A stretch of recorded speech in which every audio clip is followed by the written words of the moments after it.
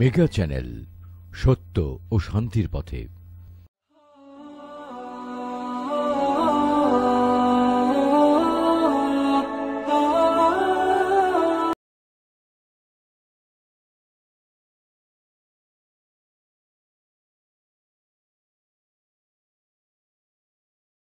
عليكم ورحمة الله وبركاته.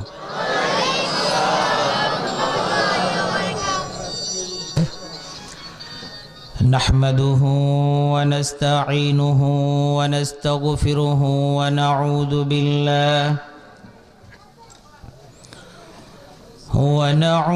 بالله من شرور أنفسنا ومن سيئات أعمالنا.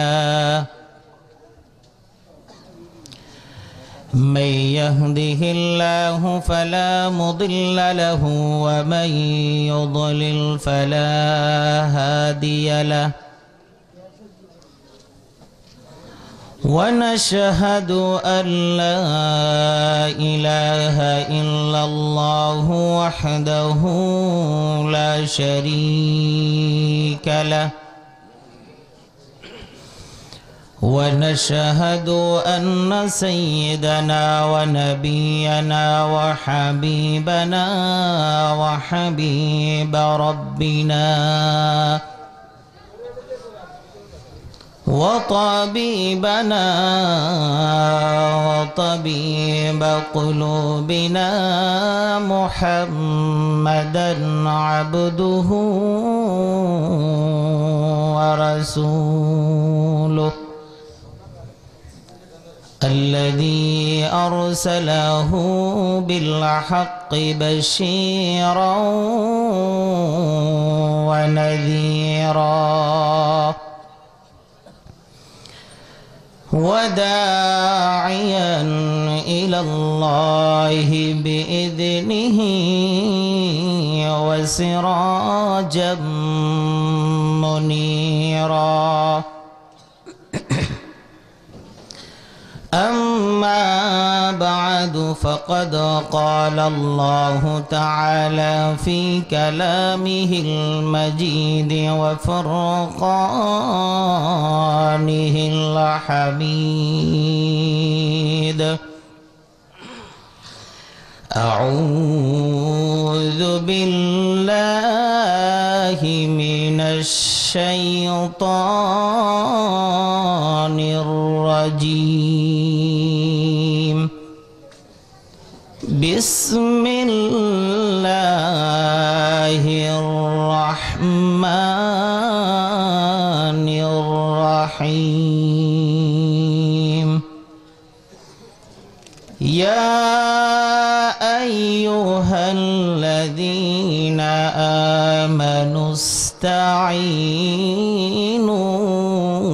بالصبر والصلاة إن الله مع الصابرين.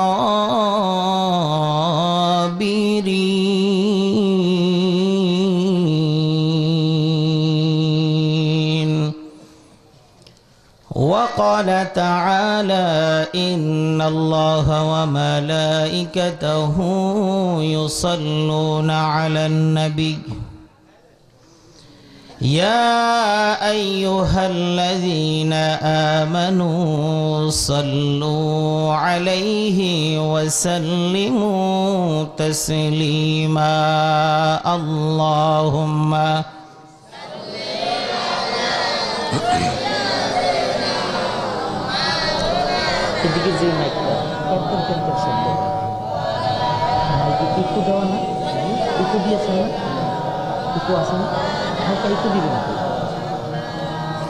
اللهم صل على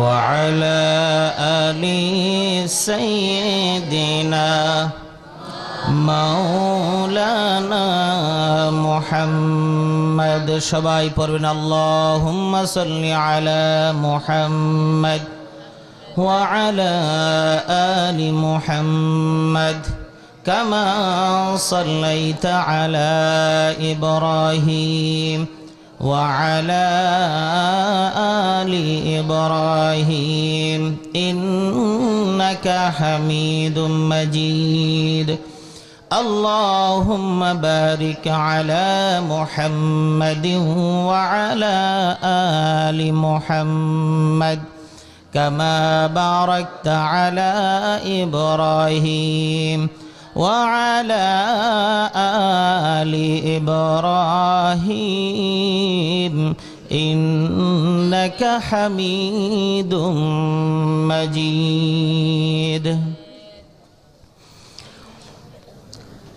ফেনী সোনাগাজীর অন্তর্গত কাটাখিলা সামাদিয়া দাখিল মাদ্রাসার উদ্যোগে আয়োজিত ৩৩তম বার্ষিক 2 দিনব্যাপী ওয়াজ ও দোয়ার মাহফিলের আজ শেষ দিবসের শেষ অধিবেশনের সম্মানিত সভাপতি,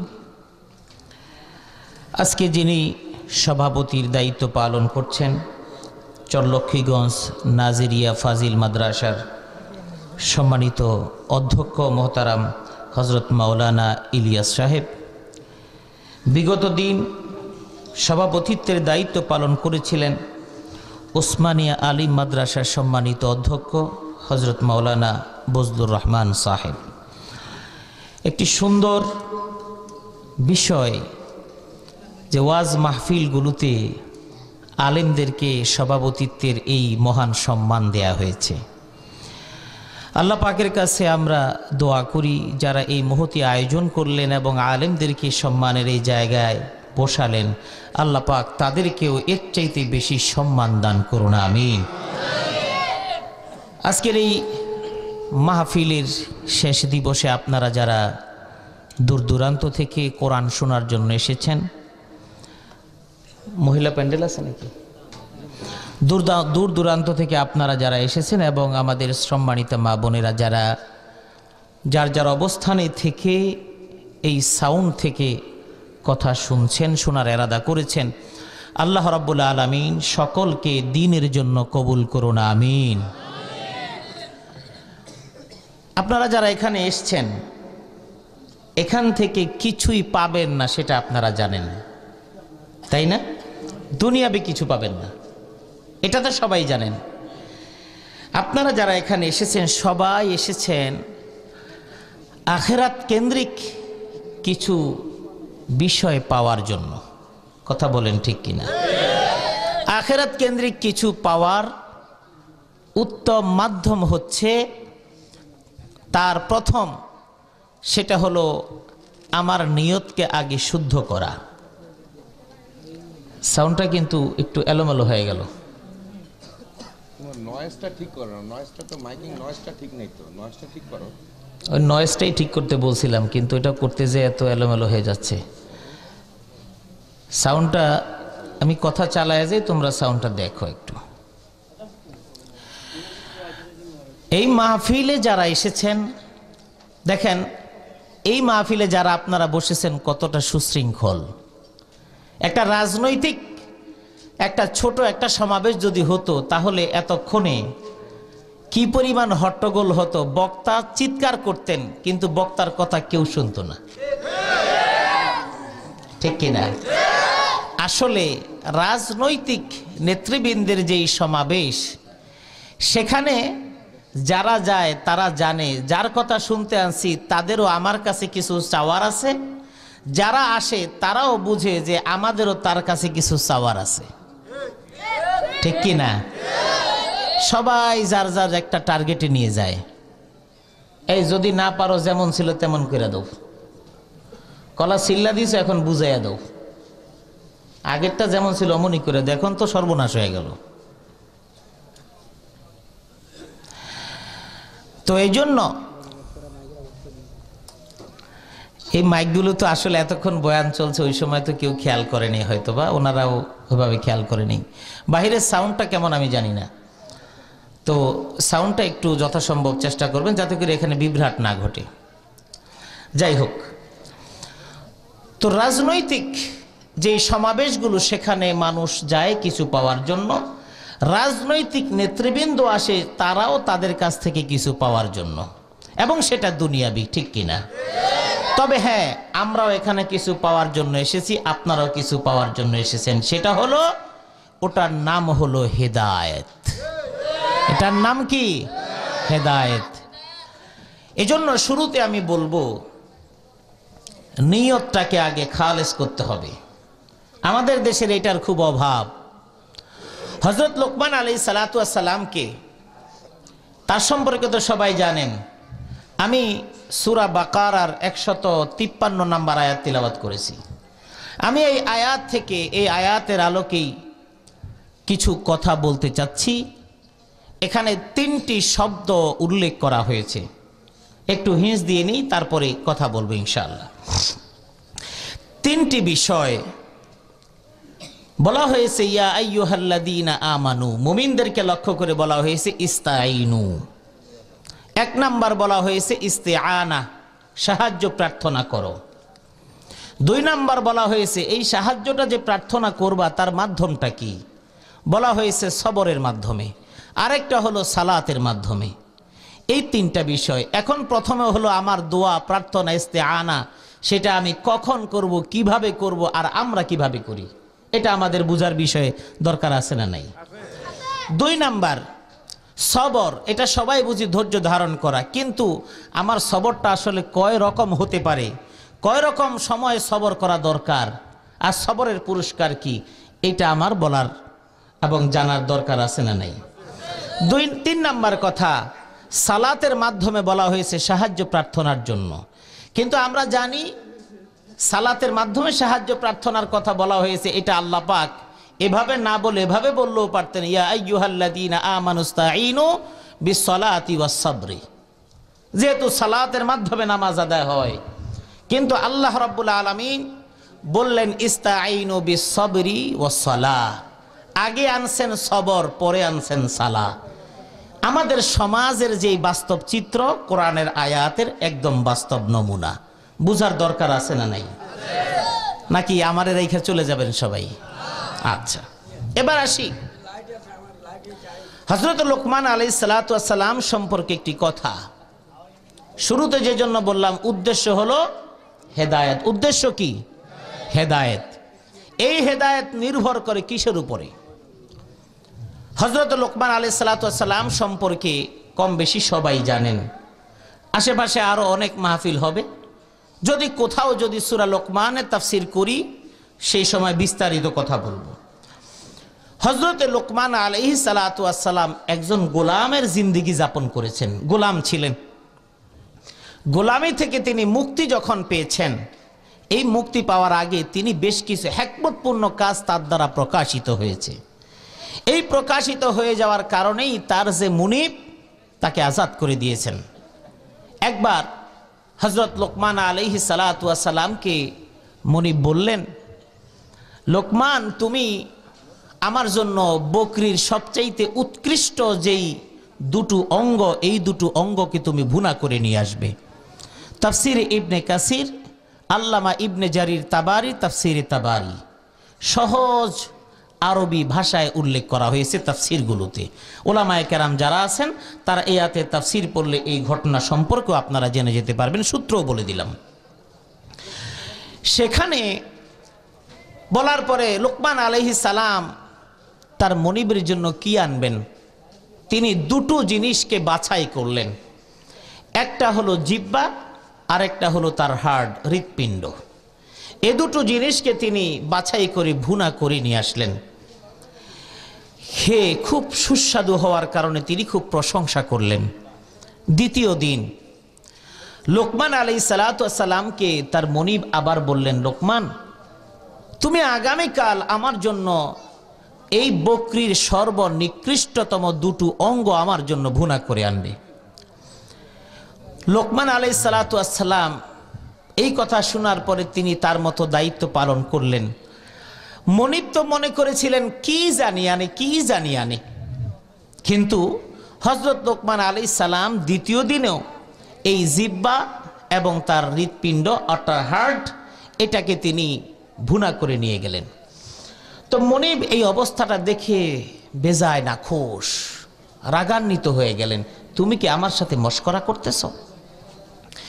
বলে, জাহাপনা কেন এই কথা বলছেন? তুমি গতকালকে যে জিনিসটি আমার জন্য এনেছো, আজও এই একই জিনিস আনলো, অথচ আমি 2 দিন দুটো জিনিস চেয়েছিলাম। লোকমান আলাইহিস সালাম তখন জবাব দিলেন, মনিব, আপনি প্রথম দিন বলেছিলেন 2টো উৎকৃষ্ট জিনিস আনার জন্য, আমি এটা এনেছি। দ্বিতীয় দিন বলেছেন 2টো নিকৃষ্টতম জিনিস আনার জন্য, আমি এটাই এনেছি। এর কারণ হলো, একটা মানুষ অথবা একটা প্রাণী, এর জিহ্বা এবং তার হাড়, এটা হলো উৎকৃষ্টতম অঙ্গ যখন এই 2টো জিনিস ভালো কাজে ভালো নিয়তে ব্যবহার হয়। এই জিহ্বা এবং হাড় নিকৃষ্টতম অঙ্গ যখন এই 2টো জিনিস খারাপ কাজে ব্যবহার হয়। আমাদের দেশে এই হার্ট, এই জিহ্বা, এটা দিয়ে ভালো যেমন হয়, খারাপ কি হয় না? হয়। কারণ নিয়তের উপর নির্ভর করে মানুষের আমল। তাফসির মাহফিল হচ্ছে মনে করেন, তাফসির মাহফিলের জন্য আপনি পারমিশন চাইতে গেলেন, একজন মানুষ তাফসির মাহফিল হতে দিল না, তার নিয়ত খারাপ, তার নিয়ত খারাপ, তাফসির মাহফিল হতে দিল না। এ কারণে তার এই হার্টটা, এই চিন্তাটা খারাপ। এই জিহ্বাটা মানুষের ভালো কাজের জন্য ব্যবহার হলে সেটা ভালো, খারাপ কাজের জন্য ব্যবহার হলে সেটা খারাপ। আল্লাহ নবী কি বলেছেন? আল্লাহ নবী, বিশ্ব নবী বলেছেন, মাইয়াজমান লাহু মা বাইনা লিহিয়াইহি ওয়া মা বাইনা রিজলাইহি আজমানু লাহুল জান্নাহ। আল্লাহ নবী, বিশ্ব নবী বলেছেন, কোন মানুষ যদি আমার জন্য এই 2 ঠোঁটের মাঝখানে, চোয়ালের মাঝখানের অঙ্গ এবং তার জৈবিক কামনা চাহিদা পূরণ করার অঙ্গ, এই 2টো বিষয়ের জিম্মাদার হয়ে যায়, তার জান্নাতের জামিনদার আমি মুহাম্মদ হয়ে যাব। আমার ভাইরা, নিয়তটাকে কেন শুদ্ধ করতে হবে? এই জায়গায় আপনি কথা শুনবেন প্রতিদিন, কোরআনের অনেক কথা আপনি বহু জায়গায় শুনবেন। যদি বাড়ি থেকে নিয়ত করে বের হন, হুজুরের কণ্ঠটা কেমন আমি সেটা শুনতে যাই, তাহলে আপনি শুধু কণ্ঠই শুনলেন, হেদায়াত আপনি পেলেন না। আর আপনি বাড়ি থেকে যদি নিয়ত করে আসেন, এখান থেকে আমি 2টো কথা আমার জিন্দেগিকে বদল করার জন্য আনবো, আমি আমার ভবিষ্যতের পরিকল্পনা করার জন্য, আমার আমলটাকে সুন্দর করার জন্য আমি যাব, তাহলে আপনি কথাও শুনবেন, আবার হুজুরের কণ্ঠটাও আপনি কানের মধ্যে শুনতে পাবেন।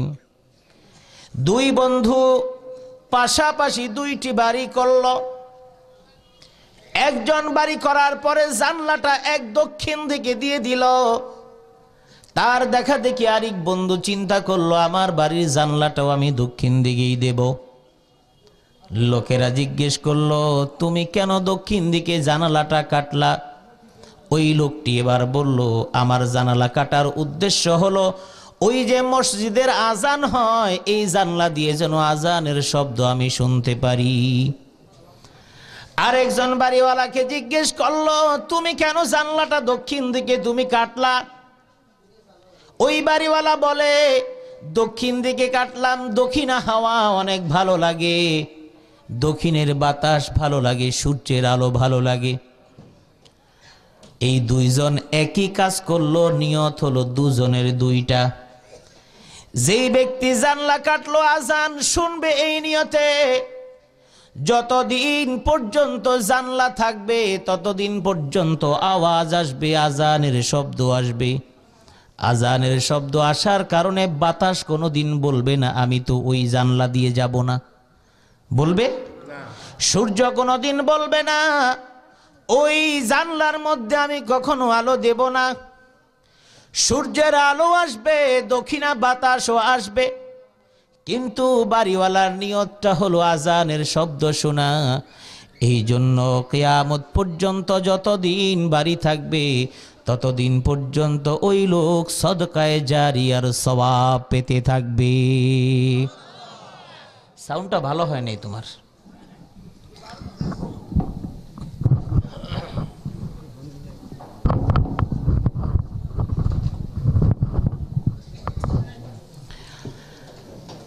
দ্বিতীয় বাড়িওয়ালা, ওই বাড়িওয়ালা তার জানলাটা দক্ষিণ দিকে কাটলো। উদ্দেশ্য হলো তার আজান নয়, শুধু বাতাস এবং আলো। এই বাতাস এবং আলো আসার কারণে আজান কোনোদিন বলবে না আমি শব্দটা যাব না। এই আজানের শব্দ তার কানে যাবে, কিন্তু সওয়াব পাবে না। শুধুমাত্র আলো এবং বাতাস শুধুমাত্র সে পাবে। এই জন্য ভাইরা আগে নিয়তটাকে খালেস করতে হবে। মুহাদ্দিসরা হাদিস লিখেছেন, অধিকাংশ মুহাদ্দিসরা হাদিসগুলো সন্নিবেশিত করার শুরুতে নিয়তের হাদিস এনেছেন। এর একমাত্র কারণ হলো হাদিস আপনি পড়লেন এবং পড়ালেন, নিয়ত যদি আপনার ঠিক না হয় সারা দিন পড়লেও কোনো লাভ হবে না। ঠিক কিনা বলেন আমার ভাইরা? আল্লাহর নবী মক্কা থেকে মদিনায় হিজরতের জন্য আদিষ্ট হলেন। দারুন নদওয়াতে আল্লাহর নবীকে ধ্বংস করে দেওয়ার জন্য, নিপাত করার জন্য মিটিং বসেছিল। আমাদের সমাজে ইসলামপন্থী মানুষ, মুসলমান আলেম ওলামাদেরকে ধ্বংস করার ষড়যন্ত্রের জন্য কোন ঘরের মধ্যে মিটিং হয় কি হয় না? জোরে বলেন হয় কি হয় না? আল্লাহর নবীকে হত্যার ষড়যন্ত্র করা হলো। জিবরাইল আমিন আল্লাহ পাক রব্বুল আলামিন পাঠায়া দিলেন, ও জিবরাইল তুমি যাও আল্লাহর নবীর কাছে যাও, মুহাম্মাদের কাছে যাও, তাকে তুমি জানায়া দাও। আমার অনেক ভাইরা বলে থাকেন নবী গায়েব জানেন, সব জানেন। যদি নবী গায়েবই জানতেন ওই দারুন নদওয়ার বৈঠক জানানোর জন্য আল্লাহর পক্ষ থেকে জিবরাইলকে পাঠানোর প্রয়োজন হতো না। قُلْ لَا يَعْلَمُ مَنْ فِي السَّمَاوَاتِ وَالْأَرْضِ الْغَيْبَ إِلَّا اللَّهُ وَمَا يَشْعُرُونَ أَيَّانَ يُبْعَثُونَ। আসমান এবং জমিনের যত অদৃশ্য সংবাদ আছে আল্লাহ ছাড়া কেউ জানে না। এই জন্য আমার আল্লাহ সূরা বাকারার 153 নম্বর আয়াতে আল্লাহ বলে দিয়েছেন ইস্তাইনু, তোমরা সাহায্য কামনা করো। কার কাছে তুমি সাহায্য চাইবা আল্লাহ রাব্বুল আলামিন শিখায়া দিলেন। প্রতিটি নামাজি নামাজের মধ্যে দাঁড়ায়া বলে ইয়াকা না'বুদু ওয়া ইয়াকা নাস্তাঈন। আল্লাহ আমরা তোমার ইবাদত করি, তোমার ইবাদত করি, তোমার কাছেই সাহায্য চাই। সুতরাং সাহায্য চাওয়ার একমাত্র, সাহায্য দেওয়ার একমাত্র মালিক কে? আমরা সাহায্য চাইবো কার কাছে? কিন্তু একজন মানুষ যখন কোনো পীরের কাছে যায়, কোনো মাজারে গিয়ে চায়, পীরের কাছে গিয়ে বলে পীর বাবা আমার ব্যবসার মধ্যে বরকত হয় না, ব্যবসা বাণিজ্য ভালো না, তোমার কাছে চাই তুমি আমার ব্যবসার মধ্যে বরকত দাও। এইটা যেই ব্যক্তি এই বিশ্বাস করে চাইবে ওই ব্যক্তি সরাসরি শিরিক করে ফেললো। ঠিক না বেঠিক? এর কারণ কি? সাহাবায়ে কেরাম আল্লাহর নবীর কাছে আসলেন, ইয়া রাসূলুল্লাহ আমরা যদি কোনো বিপদের মধ্যে পড়ে যাই, আমাদের যদি কোনো প্রয়োজন হয়, এই প্রয়োজন আমি কার কাছে চাইবো, কেমনে চাইবো? আল্লাহর নবী সাহাবীদেরকে শিখায়া দিলেন, ও আমার সাহাবীরা শোনো, ইদা সাআলতা ফাসআলিল্লাহ ওয়া ইদা ইসতাআনতা ফাসতাঈন বিল্লাহ।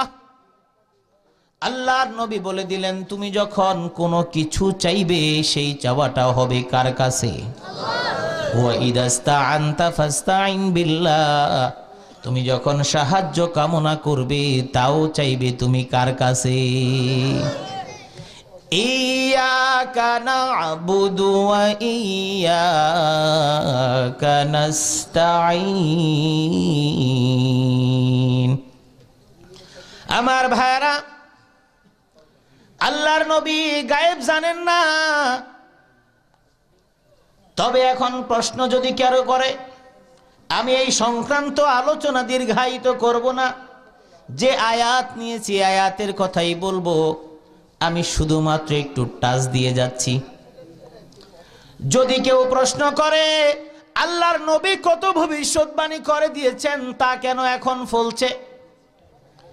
তিরমিজি, মুসলিম সহ হাদিসের কিতাবের মধ্যে একটা অধ্যায় আছে, কিতাবুল ফিতান, বিপর্যয়ের অধ্যায়। ওই জায়গার মধ্যে আমার নবী কিয়ামত পর্যন্ত যা ঘটবে তা বর্ণনা করেছেন। এই উম্মতের কি দশা হবে তাও বর্ণনা করেছেন। এই কথার ভিত্তিতে যারা বলে, কিংবা কেউ যদি বলে রাসূল গায়েব যদি না জানতেন, তাহলে এই কথাগুলো কেমনে বললেন? আমার আল্লাহ জবাব দিয়ে দিয়েছেন, ওয়া মা ইয়ানতিকু আনিল হাওয়া ইন হুয়া ইল্লা ওয়াহয়ুন ইউহা। আল্লাহু আকবার। উম্মুল মুমিনিন আয়েশা সিদ্দিকা রাদিয়াল্লাহু তাআলা আনহা এক যুদ্ধ থেকে ফেরার সময় তাবু গাড়া হলো, সেই জায়গায় সাহাবীরা রাত্র যাপন করলেন। বাকি অংশ ফেরার সময় হয়ে গেল, সবাই চলে গেলেন। উম্মুল মুমিনিন পাতলা চিকন চাকন ছোট একটা মেয়ে, তিনি প্রকৃতির কাজ সারার জন্য একটু দূরে গিয়েছিলেন জঙ্গলের মধ্যে। ওই যুগে স্যানিটেশন ছিল না। হাদিসের অসংখ্য বর্ণনা, রাসূলুল্লাহ সাল্লাল্লাহু আলাইহি ওয়াসাল্লাম, কানান নাবিয়্যু সাল্লাল্লাহু আলাইহি ওয়াসাল্লাম ইযা আরাদাল হাজাতা আবআদা। নাসাই, তিরমিজি সহ হাদিসের এই বর্ণনা কিতাবুত তাহারাতের অধ্যায়। আল্লাহর নবীর যখন প্রয়োজন পূরণ করা দরকার হতো, কোন হাদিসে আছে ইযা আরাদাল বারাজা, কোন হাদিসের মধ্যে আছে ইজা আরাদাল হাজা আবাদা, দূরে চলে যেতেন, লোক চক্ষুর আড়ালে চলে যেতেন, যাতে করে মানুষ দেখতে না পায়। আল্লাহর নবীর স্ত্রী প্রয়োজন সারার জন্য জঙ্গলে গেলেন। এদিকে সফর সব গুজগাছ করে রওনা হয়ে গেল। ওই সফরের সময় আল্লাহর নবীর একটা নিয়ম ছিল, এবং সফরের মধ্যে এটা হওয়াই উচিত। সফর যখন রওনা হয়ে যেত, একজনকে রেখে যেতেন। সফরে বের হয়ে যাওয়ার পরে আমার কোনো পোটলা থেকে গেল কিনা, আরেকজনের কোনো থাল রয়ে গেল কিনা, বাটি রয়ে গেল কিনা, এইগুলো যদি থেকে যায়, যাতে করে এগুলো নিয়ে তারা রওনা হতে পারে, এই জন্য একজনকে রেখে গেল। আল্লাহর রাসূল এবং সাহাবীরা রওনা হয়ে গেলেন। আর ওদিকে উম্মুল মুমিনিন জঙ্গলে তার প্রকৃতির প্রয়োজন সারার জন্য গেলেন। এই ঘটনা বুখারীতে বইয়ে রয়েছে। এই ঘটনা কোরআনে কারীমের মধ্যে সূরা নূরের মধ্যে রয়েছে। এর নাম হলো কিসসাতু ইফক। বুখারীর দীর্ঘ বর্ণনা, কোরআনে কারীমের দীর্ঘ বর্ণনা, তাফসীরের কিতাবের মধ্যে দীর্ঘ বর্ণনা। আল্লাহর নবীর স্ত্রী ফিরে আসলেন। যেই সাহাবী ছিলেন তিনি তাকে দেখে জোরে চিৎকার করে আল্লাহু আকবার বলে উঠলেন। এর কারণ কি? উম্মুল মুমিনিন রয়ে গেছে, অথচ সফর চলে গেছে, যেটার মধ্যে তাকে বহন করে সাহাবীরা কাঁধে নিতেন পালকি এবং মাফার মতো। মুরব্বীরা বিয়ে করেছেন, পালকিতে চড়েছেন। আমাদের কপালে পালকি হয় নাই, কারণ এখন যারা বিয়ে করে তারা পালকি চিনেও না। চিনেন নাকি? অনেকে বলবেন হুজুর এখন গাড়িতে যাই বুঝবেন না। আসলে পালকিতে বিয়ে করি নাই, তবে পালকির বিয়ের পিছে পিছে দৌড়াইছিলাম। যে কারণে এতটুকু বুঝছি যে পালকিতে যারা বিয়ে করেছে তারা আসলে অন্যরকম একটা ফিলিংস তারা পেয়েছে। কারণ নতুন দুইজন মানুষ, কেউ কাউকে কোনোদিন দেখেনি, দীর্ঘ সময় সিস্টেমটা কি, আল্লাহ রসুলের যুগে ওটা ছিল। গাড়ির মধ্যে তো আমিও এদিকে বসা, উনিও ওইদিকে বসা। বর্তমানে এরকম কথা বলেন না কেন? আমিও এদিকে আপনাদের দিকে, আমার পাশে যিনি উনিও ওইদিকে, দুজনের ক্যাবলা একই দিকে, একজনে আরেকজনের দিকে তাকাইতে হলে এমন করে চাইতে হয়। এখন আবার বেজাল, এখন গাড়িতে ওঠার সময় ছোট বাইক না বাগনি মুরব্বীরা ঠেইলা তাদের সাথে দিয়ে দেয়। কথা বলেন ঠিক কিনা? আর আগের দিনে ইচ্ছা করলেও কেউ পালকির মধ্যে উঠতে পারতো না, একদম রিস্ট্রিক্টেড এরিয়া। এখানে শুধু দুইজনের জন্য, আর কারোর জন্য বরাদ্দ না। সবচেয়ে বড় সুন্দর বিষয় কি, উনিও এদিকে ফিরে বসা, উনিও এদিকে ফিরে, দেখতে মন না চাইলেও চোখে চোখ পড়ে যাবে। কথা বলেন ঠিক কিনা? সুবহানাল্লাহ খান। এক সাহাবী আল্লাহ রসুলের কাছে আসছেন, আনসারী সাহাবী। এক সাহাবী এসছেন আল্লাহ রসুলের কাছে, এসে বলছেন, ইয়া রসুল আল্লাহ, আমি বিয়ে করতে চাচ্ছি। বলছে, তুমি কি মেয়েকে দেখছো নাকি? বলে, ইয়া রাসূলুল্লাহ, আমি তো মেয়ে দেখি নাই। আল্লাহ নবী দুটো হাদিসে দুটো কথা বললেন। একটা হাদিসের মধ্যে আল্লাহ নবী বলছেন, না, তুমি বিয়ে করবা, মেয়েটা তুমি দেখবে। কারণ কি? ফাইন্না ফি আয়ুনিল আনসারি শাইআ। আনসারি মহিলা, মদিনার, এরাই তো আনসার, মদিনার নারীদের চোখের মধ্যে কিছু আছে। দেখবেন এক এক দেশের মানুষের চেহারা গড়ন, আমরা হাজার চেষ্টা করলেও চুল সাদা হইব না, হইব? এজন্য আমাদের দেশের আমাদের বোনেরা দেখবেন বান্দরের মতো, এদিক দিয়ে একটু সাদা, এদিক দিয়ে একটু লাল, এদিক দিয়ে একটু কালো বানায়। কথা বলেন ঠিক কিনা? এটার নাম হলো বান্দর কালার। কথা বুঝেন নাই? এটার নাম হলো বান্দর কালার। এরপরে আল্লাহ চেহারাটারে কত সুন্দর করে দিছে। সেই চেহারার মধ্যে এদিক দিয়ে ভুরু উঠায়, এদিক দিয়ে ভুরু উঠায়, উঠায়া মুঠাইয়া এদিক দিয়া লাল, এদিক দিয়া নীল, সব দিয়া হয়ে যায় হনুমান। এটা হলো হনুমান কালার। কথা বলেন না কেন? আল্লাহ যে সুন্দর দিছে, ওই সুন্দরের চাইতে শ্রেষ্ঠ সুন্দর আর আছে নাই। এখন বিদেশিরা চুল কালা করার জন্য ওরা পাগল। বিদেশিদের গায়ের রংটা টমাটে, একটু আমাদের মতো করার জন্য ওরা পাগল। এই জন্য ওরা স্নান বাদ করে, অর্থাৎ সূর্য গোসল, অর্থাৎ কাপড় চোপড়ের বালাই নাই। ওদের সিস্টেম অনুযায়ী তারা সমুদ্রের বিচের মধ্যে শীত হইয়া কাইতিয়া উপর হয়ে শুয়ে থাকে। রৌদ্রের তাপটা পরে যেন ওদের এই শরীরটা যেন কিছুটা বাদামি বাদামি হয়। আর আল্লাহ সুবহানাহু ওয়া তাআলা আমাদের কালারটাকে জন্মগতই বাদামি বানিয়েছেন। সুবহানাল্লাহ।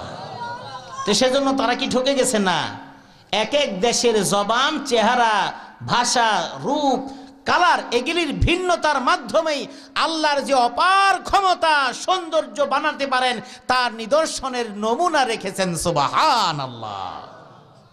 একটা বাংলাদেশ, এই বাংলাদেশের ঢাকা শহর পার হইলে দাউদকান্দি এরিয়া, ওই জায়গায় আসলে মানুষের কথার টানটাই ভিন্ন। ঠিক কিনা বলেন? কথা ঠিক শুদ্ধ, কিন্তু একটা টান আছে। আর যখন কুমিল্লার ভিতরেই চলে আসলাম, তখন কথাটার টানের মধ্যে আরো কিছু ডিফারেন্স আছে। আর যখন নোয়াখালী, ফেনী এই এরিয়ার মধ্যে ঢুকি গেলাম, কথা বুঝতে পারছেন নি? যখন ঢুকি গেলাম তখনই তো বুঝতে পারলাম কোনায় আইছি।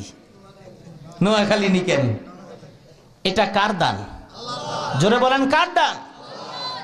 সদরঘাট গেলেন, ঠিকঠাক মতো গেলেন। ওই বিভিন্ন এলাকার লঞ্চ বাদ দিয়ে যখন একটা বড় লঞ্চের কাছে আসলেন, দেখেন একজন আর এ মনু এমিদ্দা, তখনই আপনি বুঝে গেলেন এরা কোন দিকে? বরিশাল। এটা কার দান? ওয়ামা আরসালনা মির রাসূলিন ইল্লা বিলিসানি কওমিহি লিয়ুবাইয়িনা লাহুম। আল্লাহ রাব্বুল আলামিন ভাষার বৈপরীত্য দিয়েছেন, এবং বৈপরীত্য ভাষার সাথে সাথে সেই ভাষায় নবী রাসূল প্রেরণ করেছেন। সুবহানাল্লাহ। এটা কার দান? আল্লাহর দান। তো এখন আমার দেশের আমার ছোট বোনেরা ওরা বান্দইরা কালার বানায়, চুলেরে চেহারারে বানায় হনুমানের কালার, অথচ আল্লাহ ওদেরকে কত সুন্দর করে বানায় দিয়েছে, ঠিক কিনা? কি বলতে নিয়েছিলাম মনে আছে কার কার? কি তালে সবাই গোলপাল। যাই হোক, সেটা হলো এক একটা দেশের মানুষের গড়ন প্রকৃতি গঠন আলাদা আলাদা হয়। আনসারি মহিলা, এবার মনে পড়েছে, আল্লাহর নবী বলছেন তুমি দেখে নিবে ফাইন্না ফি আয়ুনিল আনসারি শাইআ, কারণ চোখের মধ্যে কিছুটা পার্থক্য থাকতে পারে। এখন আপনি বিয়ে করছেন, আপনার পছন্দ কালো চোখ, কিন্তু গিয়ে দেখলেন বিলাই চোখ, সমস্যা না? একটু কথা বলতে হবে, কারণ কথা না বললে আপনাদের কথা বলতে হবে, বলবেন তো? ফেনী অঞ্চলে মানুষ কথা বলে, এটা ঠিক। বিয়ে করতে গেল ছেলেটা যদি মেয়ের সাথে কথা বিনিময় না করে, তাহলে সে বুঝতেও তো পারবে না কথা আসলে কেমন করে বলে। আর আপনি জিজ্ঞেস করলেন আপনার নামটা কি, সে যদি বলে কেন আপনি বুঝে যাবেন তার নাকের একটু সমস্যা আছে, নাকা নাকা কথা বলে। কথা বলেন ঠিক কিনা? আপনি জিজ্ঞেস করলেন আপনি লেখাপড়া কি করেছেন, লেখাপড়া করেছি, বুঝে গেলেন কণ্ঠের মধ্যে মাধুর্যতা নেই। সব কিছু মিলিয়েই তো আপনি বিয়ে করতেছেন। কথা বলেন ঠিক কিনা? ফাইন্না ফি আয়ুনিল আনসারি শাইআ। কি জন্য বলছি ভুলে গেছেন আমি জানি, আমি আবার নিজেই মনে করিয়ে দিব। দ্বিতীয় হাদিসে সাহাবীকে আল্লাহ রসুল বললেন তুমি দেখো নাই? কারণ বলে ইয়া রাসূলুল্লাহ আমি তো দেখি নাই। কারণ বললেন আল্লাহর নবী বললেন তুমি যেই পাত্রীকে তুমি বিয়ে করবে তাকে তুমি একটু দেখে নাও, কারণ হলো ফাইন্নাহু আহরা আই ইউদামা বাইনাকুমা। আল্লাহর নবী বলে দিলেন তুমি মেয়েটাকে বিয়ে করার নিয়তে যখন দেখতে গেলে, এই দেখার পরে যদি তোমার পছন্দ হয়ে যায়, তারও পছন্দ হয়ে যায়, এখন তো মোবাইলের যুগ, আগেই তো অর্ধেক কথাবার্তা শেষ, এগুলি হিসাব বাদ।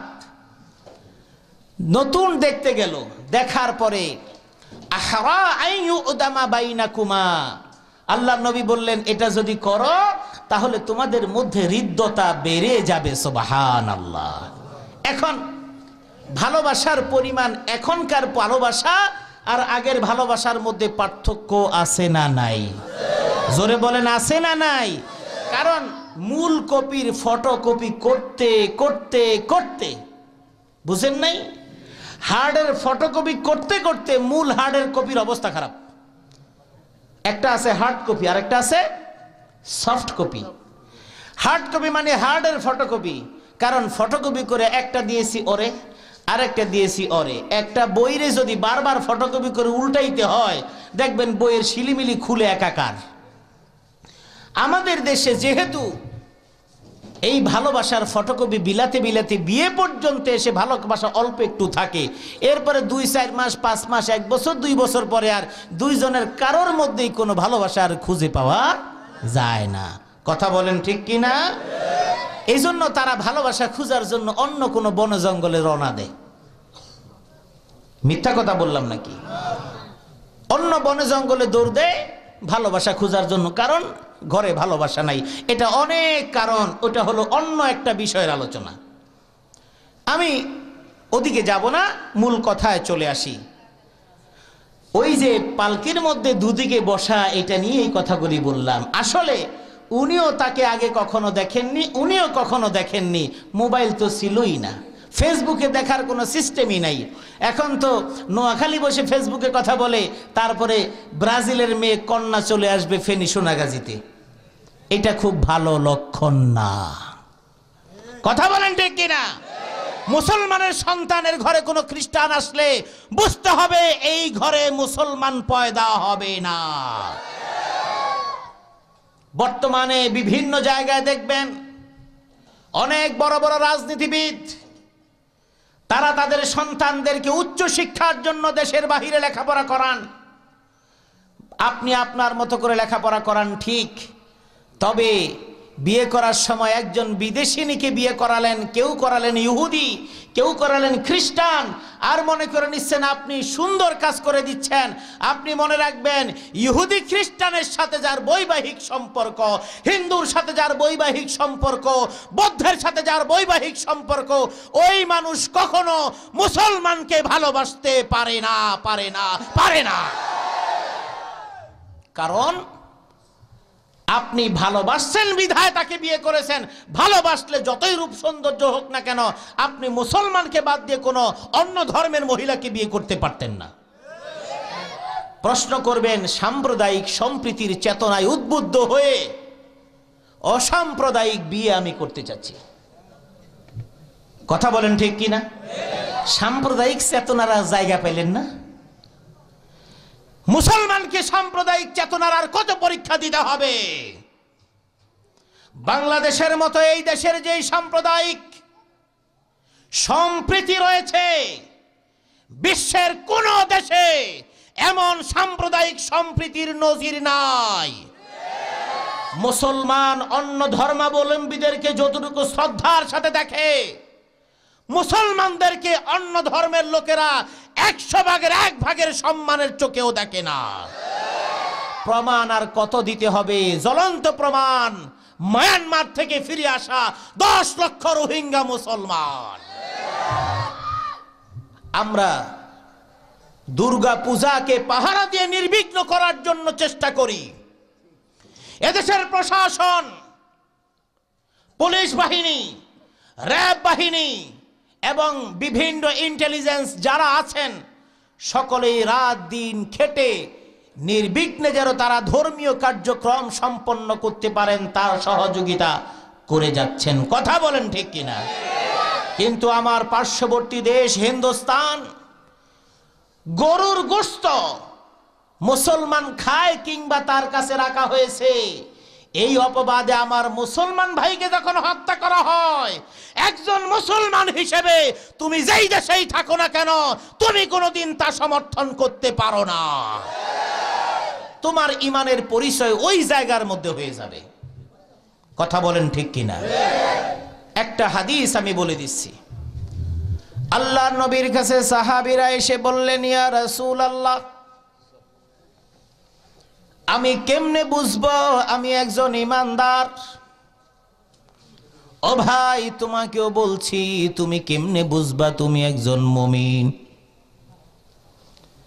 আল্লাহর নবী সহজ সূত্র বলে দিলেন, এই সূত্রের মধ্যে পড়লেই তুমি বুঝতে পারবে তুমি মুমিন কি মুমিন না। আল্লাহর নবী বললেন, ইদা সাররাতকা হাসানাতুন ওয়াসাআতকা সাইয়্যাতুন ফাআনতা মুমিন।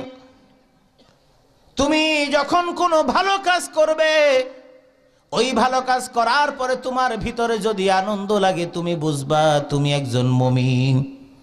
খারাপ কাজ করার পরে মনের মধ্যে যদি অনুশোচনা জাগ্রত হয়, তাহলে তুমি বুঝবা তুমি একজন মুমিন। আমার ভাইরা, আয়েশা সিদ্দিকা রাদিয়াল্লাহু তাআলা আনহাকে বহন করার জন্য যেই পালকির মতো ছিল, যেহেতু উনি বয়সে অল্প, গড়নে অনেক পাতলা ধরনের, যারা পালকিটা বহন করলেন তারা ভার বুঝতে পারলেন না, মনে করলেন তিনি ভিতরেই আছেন। তিনি খালি, তারা দুজনে খালি পালকি নিয়ে সামনে চলে গেছে। এদিকে যখন আয়েশা সিদ্দিকা রাদিয়াল্লাহু তাআলা আনহা ফিরে এসেছেন, এবং বিলম্বের কারণটা কি হাদিসের মধ্যে বলা হয়েছে, আমি আমার গলার হারটা হারিয়ে ফেলেছিলাম। বুখারীর বর্ণনা স্পষ্ট ইবারতে রয়েছে, আমি প্রকৃতির কাজে বাইরে যখন গেলাম, আমি আমার ফাকাতু আকদি, আমি আমার হারটাকে হারায় ফেলছিলাম। ওই হার খুঁজতে খুঁজতে দেরি হয়ে যখন আমি আমার স্বস্থানে এসেছি, এসে দেখলাম ওই কাফেলা রওনা হয়ে গেছে। এরই মধ্যে মুনাফিকরা ছড়ায় দিল আল্লাহর নবীর স্ত্রী সম্পর্কে অপবাদ। যেই সাহাবী ছিলেন অপেক্ষমান, ওই সাহাবী এবং আয়েশা সিদ্দিকা রাদিয়াল্লাহু তাআলা আনহাকে জড়িয়ে একটা অপবাদ দিলেন, ব্যভিচারের অপবাদ। বলেন নাউজুবিল্লাহ। তবে এটাও ঠিক, এটাও আল্লাহর ইচ্ছা ছিল। এই অপবাদের ঘটনা যদি না ঘটতো, আল্লাহর পক্ষ থেকে ওহী নাজিল হতো না। আর 100 বছর পর, 200 বছর পর, 1500 বছর পর, 15,000 বছর পর, এই রকম যুগে যুগে আল্লাহর নবীর স্ত্রীকে নিয়েও হয়তো কটূক্তি হতে থাকতো। এই জন্য আল্লাহ রাব্বুল আলামিন ঘটনার পর আয়াত নাজিল করে দিলেন। কিন্তু মাঝখানে ঘটে গেল অনেক ঘটনা। রাস্তাঘাটে সব জায়গায় উম্মুল মুমিনিনদের বদনাম, আয়েশা সিদ্দিকার বদনাম, বিশ্বনবীর বদনাম। স্বামী হিসেবে স্ত্রীর অপবাদ শুনে তিনি সহ্য করতে পারছেন না। উম্মুল মুমিনিন আল্লাহর রাসূলের কাছে এসে বললেন, ইয়া রাসূলুল্লাহ, যা আপনি শুনেছেন সব কিছুই হলো মিথ্যা। আল্লাহর নবী তিনি কোনো মন্তব্য করলেন না, চুপচাপ থাকলেন, মনের মধ্যে কষ্ট নিয়ে রইলেন। আয়েশা সিদ্দিকা রাদিয়াল্লাহু তাআলা আনহা বলছেন, আমি আমার বাবাকেও বললাম, মাকেও বললাম, আমার বাবাও আমার কথা শুনলেন না, আমার মাও আমার কথা শুনলেন না। আমি একেবারে খাওয়া দাওয়া আমার বন্ধ হওয়ার উপক্রম। আমি শুধু আল্লাহর কাছে দোয়া করছি, আল্লাহ গো, এমন একটা মিথ্যা অপবাদের মধ্যে আমি পড়ে গিয়েছি, আমাকে তুমি মুক্তি করে দাও। আমার ভাইরা, প্রশ্ন করি, এমন অপবাদের ঘটনা বর্তমানে আছে না নাই? জোরে বলেন, আছে না নাই? শুধু অপবাদ নয়, জঘন্যতম অপবাদের বোঝা বহু মানুষকে কাঁধে নিয়ে ফিরতে হয়। কথা বলেন ঠিক কিনা? তবে কথা ঠিক, যুগে যুগে অনেক ঘটনা ঘটেছে, ইতিহাস সাক্ষী থেকেছে। ইতিহাস তার নিজস্ব গতিতে চলে, এক সময় সত্য প্রকাশিত হয়ে যায়। সেদিনের অপেক্ষায় মুসলমান থাকবে। কথা বলেন ঠিক না বেঠি? আল্লাহর নবীর স্ত্রী চুপ করে থাকলেন। আল্লাহর নবীও কারো সাথে কথা বলেন না। আমার প্রশ্ন হলো, রসুল যদি গায়েব জানতেন তাহলে তিনি কেন কষ্ট পেলেন? কথা বলেন ঠিক কিনা? জোরে বলেন ঠিক কিনা? কিছুদিন পার হয়ে যাওয়ার পরে আল্লাহ রাব্বুল আলামিন আয়াত নাজিল করলেন আল্লাহর রসুলের স্ত্রীর শানে। বলেন সুবহানাল্লাহ। লাউলা ইদ সামি'তুমুহু যান্নাল মুমিনুনা ওয়াল মুমিনাত বিআনফুসিহিম খায়রান ওয়া ক্বালু হাদা ইফকুম মুবিন। আল্লাহ রাব্বুল আলামিন আয়াত নাজিল করে বলে দিলেন, এই যে ঘটনা তুমি যা শুনেছ, তোমার স্ত্রী আয়েশা সিদ্দিকা পুত পবিত্র, তার ব্যাপারে যা বলা হয়েছে তা হলো মিথ্যা অপবাদ। আল্লাহু আকবার। আমার ভাইরা, আল্লাহর নবী কখনোই গায়েব জানেন না। তবে যতটুকু আল্লাহর নবীকে, আল্লাহর রাসূলকে আল্লাহ পাক জানিয়ে দিয়েছেন, সেটা ওহীর মাধ্যমে। কথা বলেন ঠিক না বেঠিক? একবার আল্লাহর নবী যাচ্ছেন, সাহাবীরা সঙ্গে, দুইটা কবর দেখলেন। ওই কবরের কাছ দিয়ে যাচ্ছেন। মাররান নবী সাল্লাল্লাহু আলাইহি ওয়াসাল্লাম বিকবরাইন। সুনানের কিতাবের মধ্যে রয়েছে, সিয়াসিত্তার কিতাবের মধ্যে রয়েছে, আবু দাউদ, তিরমিজি, নাসাই এবং বুখারীর বর্ণনায় আছে। একটু পার্থক্য করে বর্ণনা। আল্লাহর নবী যাচ্ছেন দুইটা কবরের কাছ দিয়ে। আল্লাহর নবী সঙ্গীদেরকে সঙ্গে করে দাঁড়িয়ে গিয়ে বললেন, ইন্নাহুমা লা ইউআযাবান। আল্লাহর নবী বললেন, ও আমার সাহাবীরা শোনো, দুইটা কবরের মধ্যে আযাব হচ্ছে। এই হাদিসের ব্যাখ্যায় মুহাদ্দিসরা দীর্ঘ বক্তব্য লিখেছেন। আল্লাহর নবী কেমনে জানলেন কবরের মধ্যে আযাব হয়?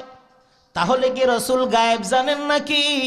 সমস্ত মুহাদ্দিসরা বলেছেন রাসূল গায়েব জানেন না। আল্লাহ রাব্বুল আলামিন জিবরাইলের মাধ্যমে আল্লাহর নবীকে জানায় দিয়েছেন, যাতে করে এই সংবাদ উম্মতের জন্য আমার নবী দিতে পারেন। সুবহানাল্লাহ। এর কারণ কি কি জানাতে পারেন? আল্লাহর নবী বললেন, দুইটা কবরের শাস্তি হওয়ার দুই রকম কারণ। এক কবরের শাস্তি হচ্ছে কারণ হলো আম্মা আহাদুহুমা ফাকানা লা ইস্তাতিরু আনিল বাউল। মুসলিমের বর্ণনায় ফাকানা লা ইস্তানজিহু আনিল বাউল। আল্লাহর নবী বললেন, একটা কবরের মধ্যে শাস্তি হওয়ার কারণ হলো সে যখন পেশাব করত, ওই পেশাব করার সময় কোনো আড়াল দিয়ে পেশাব করত না। আমার যুবক ভাইরা, রাস্তার মধ্যে দাঁড়ায় তুমি পেশাব করে দাও, তোমার শোনা উচিত। তুমি রাস্তার মধ্যে দাঁড়ায় পেশাব করে দাও, তোমার শোনা উচিত। আয়েশা সিদ্দিকা রাদিয়াল্লাহু তাআলা আনহা বলেছেন, তোমাদেরকে যদি কেউ বলে আমার নবী দাঁড়িয়ে পেশাব করেছেন, ফালা তুসাদ্দিকুহু, আমার নবী সম্পর্কে যদি কেউ বলে আল্লাহর নবী তো দাঁড়িয়ে পেশাব করেছেন, ফালা তুসাদ্দিকুহু, না, তুমি সেই কথাকে কখনোই বিশ্বাস করবে না। কারণ আমার নবী কখনো দাঁড়িয়ে পেশাব করেন নাই। সুবহানাল্লাহ কোন। যদি কোনো মানুষ পেশ ধরতে চান, তিনি হয়তো বলবেন কালকে হুজুর দি বললেন, তবে আমি তো জানি হুজুর একবার পেশাব করছেন দাঁড়ায়া। এই সন্দেহটুকু যেন না থাকে সেজন্য বলছি। এটাও হাদিসের বর্ণনা এসেছে, আতা সুবাতাতা কওমিন ফাবালা কাইমান। আল্লাহর নবী এমন একটা গোত্রের কাছে গেলেন, ওই গোত্রের কাছে যেখানে গেলেন সেখানে ময়লা, ডাস্টবিনের ময়লা, এমন ময়লা সেখানে বসারও কোনো জায়গা নাই, পেশাব করার জায়গাও নাই। এই জায়গার মধ্যে যদি আমার নবী বসেন, জামা কাপড় সব নাপাক হয়ে যায়, পেশাব করলে সিটা এসেও নাপাক হয়ে যায়। আল্লাহ পাক রব্বুল আলামিন স্বয়ং আল্লাহর নবীকে তদারকি করতেন। শুধু আল্লাহর নবী নয়, সমস্ত নবীদেরকে স্বয়ং আমার আল্লাহ নিজে তদারকি করেছেন। সুবহানাল্লাহ। জিবরাইলকে পাঠিয়ে দিয়ে বললেন, জিবরাইল, আমার নবীকে বলে দাও এই জায়গার মধ্যে শুধু দাঁড়িয়ে পেশাব করার জন্য। জীবনে ওই একবার দাঁড়িয়ে পেশাব করেছেন, তাও আল্লাহর নির্দেশে। ওমর রাদিয়াল্লাহু তাআলা আনহু বললেন, কুন্না নাবুলু ফি আসরিল জাহিলিয়া, আমরা জাহিলি যুগে দাঁড়িয়ে দাঁড়িয়ে পেশাব করতাম। ফালাম্মা আতানাল ইসলামু নুহিনা আন যালিক, ইসলাম যখন আমাদের কাছে আহ্বান নিয়ে আসলো, ইসলাম আগমন করার পরে আমরা কখনো দাঁড়ায়া পেশাব করি নাই। কারণ ইসলাম আমাদেরকে দাঁড়িয়ে পেশাব করতে নিষেধ করে দিয়েছেন। ফামা বুলতু কাইমান হাত্তা আমুত। আল্লাহর নবীর সাহাবী বললেন, আমি মৃত্যুর আগ পর্যন্ত কোনোদিন দাঁড়িয়ে দাঁড়িয়ে পেশাব করি নাই। ও যুবক ভাইরা, রাস্তার মধ্যে পেশাব ধরলেই কোনো আড়াল নাই, কিছুই নাই, তুমি পেশাব করা শুরু করে দিলা, এটা কোনো মুসলমানের কাজ হতে পারে না। আবার পেশাব করলা, লা ইস্তানজিহু আনিল বাউল, তুমি পেশাব করার পরে টিস্যু কিংবা পানি দ্বারা পরিচ্ছন্নতা অর্জন করলা না, এটা না করলে কবরে আযাব হচ্ছে, তোমার কবরেও আযাব হবে। বলেন নাউজুবিল্লাহ। ওয়া আম্মাল আখার ফাকানা ইয়ামশি বিন নামিমা, ওই যে জিহ্বার কথা বললাম, দ্বিতীয় কবরে আযাব হওয়ার কারণ হলো চগলখুরি, একজনের কথা আরেকজনের কাছে লাগায়, আমার কথা আপনার কাছে বলে বিক্রি করে, এই কথা বিক্রি করে আমার সম্পর্কে কিছু কথা আবার কিনে নিয়ে আসে। আছে না নাই? জোরে বলেন, আছে না নাই? এটা হলো নামিমা, চগলখুরি, কবরের আযাবের কারণ। কবরের আযাব হয় যারা জাহান্নামী হয় তারাই, কথা বলেন ঠিক কিনা? সুতরাং যদি সিদ্ধান্ত নেন আমি ওই দলে থাকবো, তাহলে চুগলখুরি করেন, চিন্তার কোনো কারণ নেই। যদি সিদ্ধান্ত নেন আমি মুমিনের মতো চলবো, তাহলে সেটাকে বাদ দিতে হবে। এরপরে আসি, আল্লাহর নবী হিজরতের জন্য প্রস্তুতি গ্রহণ করলেন। জিবরাইল আমিন এসে বললেন, সেখান থেকেই এই কথাগুলো এসেছি, মনে আছে? এখন মনে থাকবে। জিবরাইল আলাইহিস সালাম এসে বললেন, ইয়া রাসূলুল্লাহ, আপনার ব্যাপারে এই পরামর্শ হচ্ছে, ইয়াকতুলুকা আও ইখরিজুক ওয়া ইয়ামকুরুনা ওয়া ইয়ামকুরুল্লাহ। আমি ওই লম্বা কাহিনীতে যাব না। এভাবে আল্লাহ রাসূলকে যখন জানায় দিলেন, আল্লাহ রাসূল আবু বকর সিদ্দিক রাদিয়াল্লাহু তাআলা আনহুর বাড়িতে চলে গেলেন। কোন ইতিহাসবিদ লিখেছেন, ভর দুপুরে চাদর মুড়ি দিয়ে আবু বকর সিদ্দিক রাদিয়াল্লাহু তাআলা আনহুর বাড়িতে আল্লাহর নবী চলে গেছেন। বাড়িতে তখন আয়েশা সিদ্দিক এবং আসমা রাদিয়াল্লাহু আনহুমা তারা ছিলেন। ওই ভর দুপুরে গিয়ে দরজা নক করছেন, আবু বকর বলে ডাক দিয়েছেন, ইয়া রাসূলুল্লাহ। আল্লাহ রসুল বললেন, শোনো আবু বকর, হিজরতের নির্দেশ এসে পড়েছে, যে কোনো সময় হিজরত করা লাগতে পারে, প্রস্তুত থেকো। আবু বকর সিদ্দিক রাদিয়াল্লাহু তাআলা আনহু এটা শোনার পরে আয়েশা সিদ্দিকা রাদিয়াল্লাহু তাআলা আনহা বর্ণনা করেন, আব্বা জান বললেন আমাদের সমস্ত কিছু পুটলা পাটলি গুছিয়ে রাখার জন্য। আব্বা চলে যাবেন, আব্বার সামান, পথের বাহন এবং পথের যে পাথেও যা ওগুলি জোগাড় করে রাখার জন্য বললেন। আমরা তাই করলাম। বেশ কিছুদিন পার হয়ে গেল। এ ব্যাপারে এক একজন এক এক রকম মত প্রকাশ করেছেন। কেউ বলেছেন 40 দিন, কেউ বলেছেন 3 দিন। ভাই, এখানে যারা কথা বলেন আল্লাহর রাস্তে একটু দূরে গিয়ে কথা বলেন। আপনারা তো শুনেন না, অন্যদের শোনার বিভ্রান্তি ঘটায়েন না। জি, আল্লাহর রাস্তে আপনারা একটু দূরে চলে যান। কেউ লিখেছেন 3 দিন, কেউ বলেছেন 40 দিন, কেউ কম বেশি লিখেছেন। যাই হোক, বেশ কয়েকদিন, অনেক দিন। হঠাৎ আল্লাহ রাসূল এদিক দিয়ে আবু বকর সিদ্দিক রেডি, এবং যেই বাহনে যাবেন, যেই গোলাম সাথে থাকবেন, সবাই রেডি। আমি দীর্ঘ ওই কাহিনী আমি বলছি না। আল্লাহ রাসূল একদিন রাতের বেলা এসে দরজা নক করলেন, কারণ সবাই ঘিরে রেখেছে, আল্লাহ রাসূল ওখান দিয়ে বেরিয়ে যাবেন। এটি তো সকলেই আপনারা শুনেছেন। আল্লাহ রাসূল আবু বকর সিদ্দিক রাদিয়াল্লাহু তাআলা আনহুর বাড়িতে এসে যখন ডাক দিলেন, সাথে সাথেই বলেন, লাব্বাইকা ইয়া রাসূলুল্লাহ। আবু বকর সিদ্দিক রাদিয়াল্লাহু তাআলা আনহু এত দ্রুত সাড়া দেওয়ার কারণে আল্লাহ রাসূল একটু চিন্তিত হয়ে পড়লেন, এটা কেমনে সম্ভব? একটা মানুষকে ডাক দিলে সে ঘুম থেকে উঠবে, তারপরে আসবে, একটু দেরি হবে। জিজ্ঞেস করলেন, আবু বকর, তুমি এত দ্রুত আমার ডাকে সাড়া দিয়ে কেমনে রেডি হলে? বলেন, ইয়া রাসূলুল্লাহ, চলেন। আবু বকর সিদ্দিক রাদিয়াল্লাহু তাআলা আনহু বলছেন, ওগো আল্লাহর রাসূল, যেই দিন আপনি এই বাড়িতে এসে আমাকে বলে গেলেন হিজরতের নির্দেশ আমার আল্লাহ দিয়েছেন, ওই দিন আপনি চলে গেছেন। সেই দিন থেকে আজ পর্যন্ত আপনি এসে আমাকে ডাক দিবেন, আমার দেরি হয়ে যাবে, পাছে আপনার পিছনে শত্রুরা আপনাকে দেখে ফেলবে, কোনো ক্ষতি হয়ে যাবে, অথবা আমাকে ডেকে আপনি দাঁড়িয়ে থাকবেন, আপনার কষ্ট হবে, আমার আসতে দেরি হবে।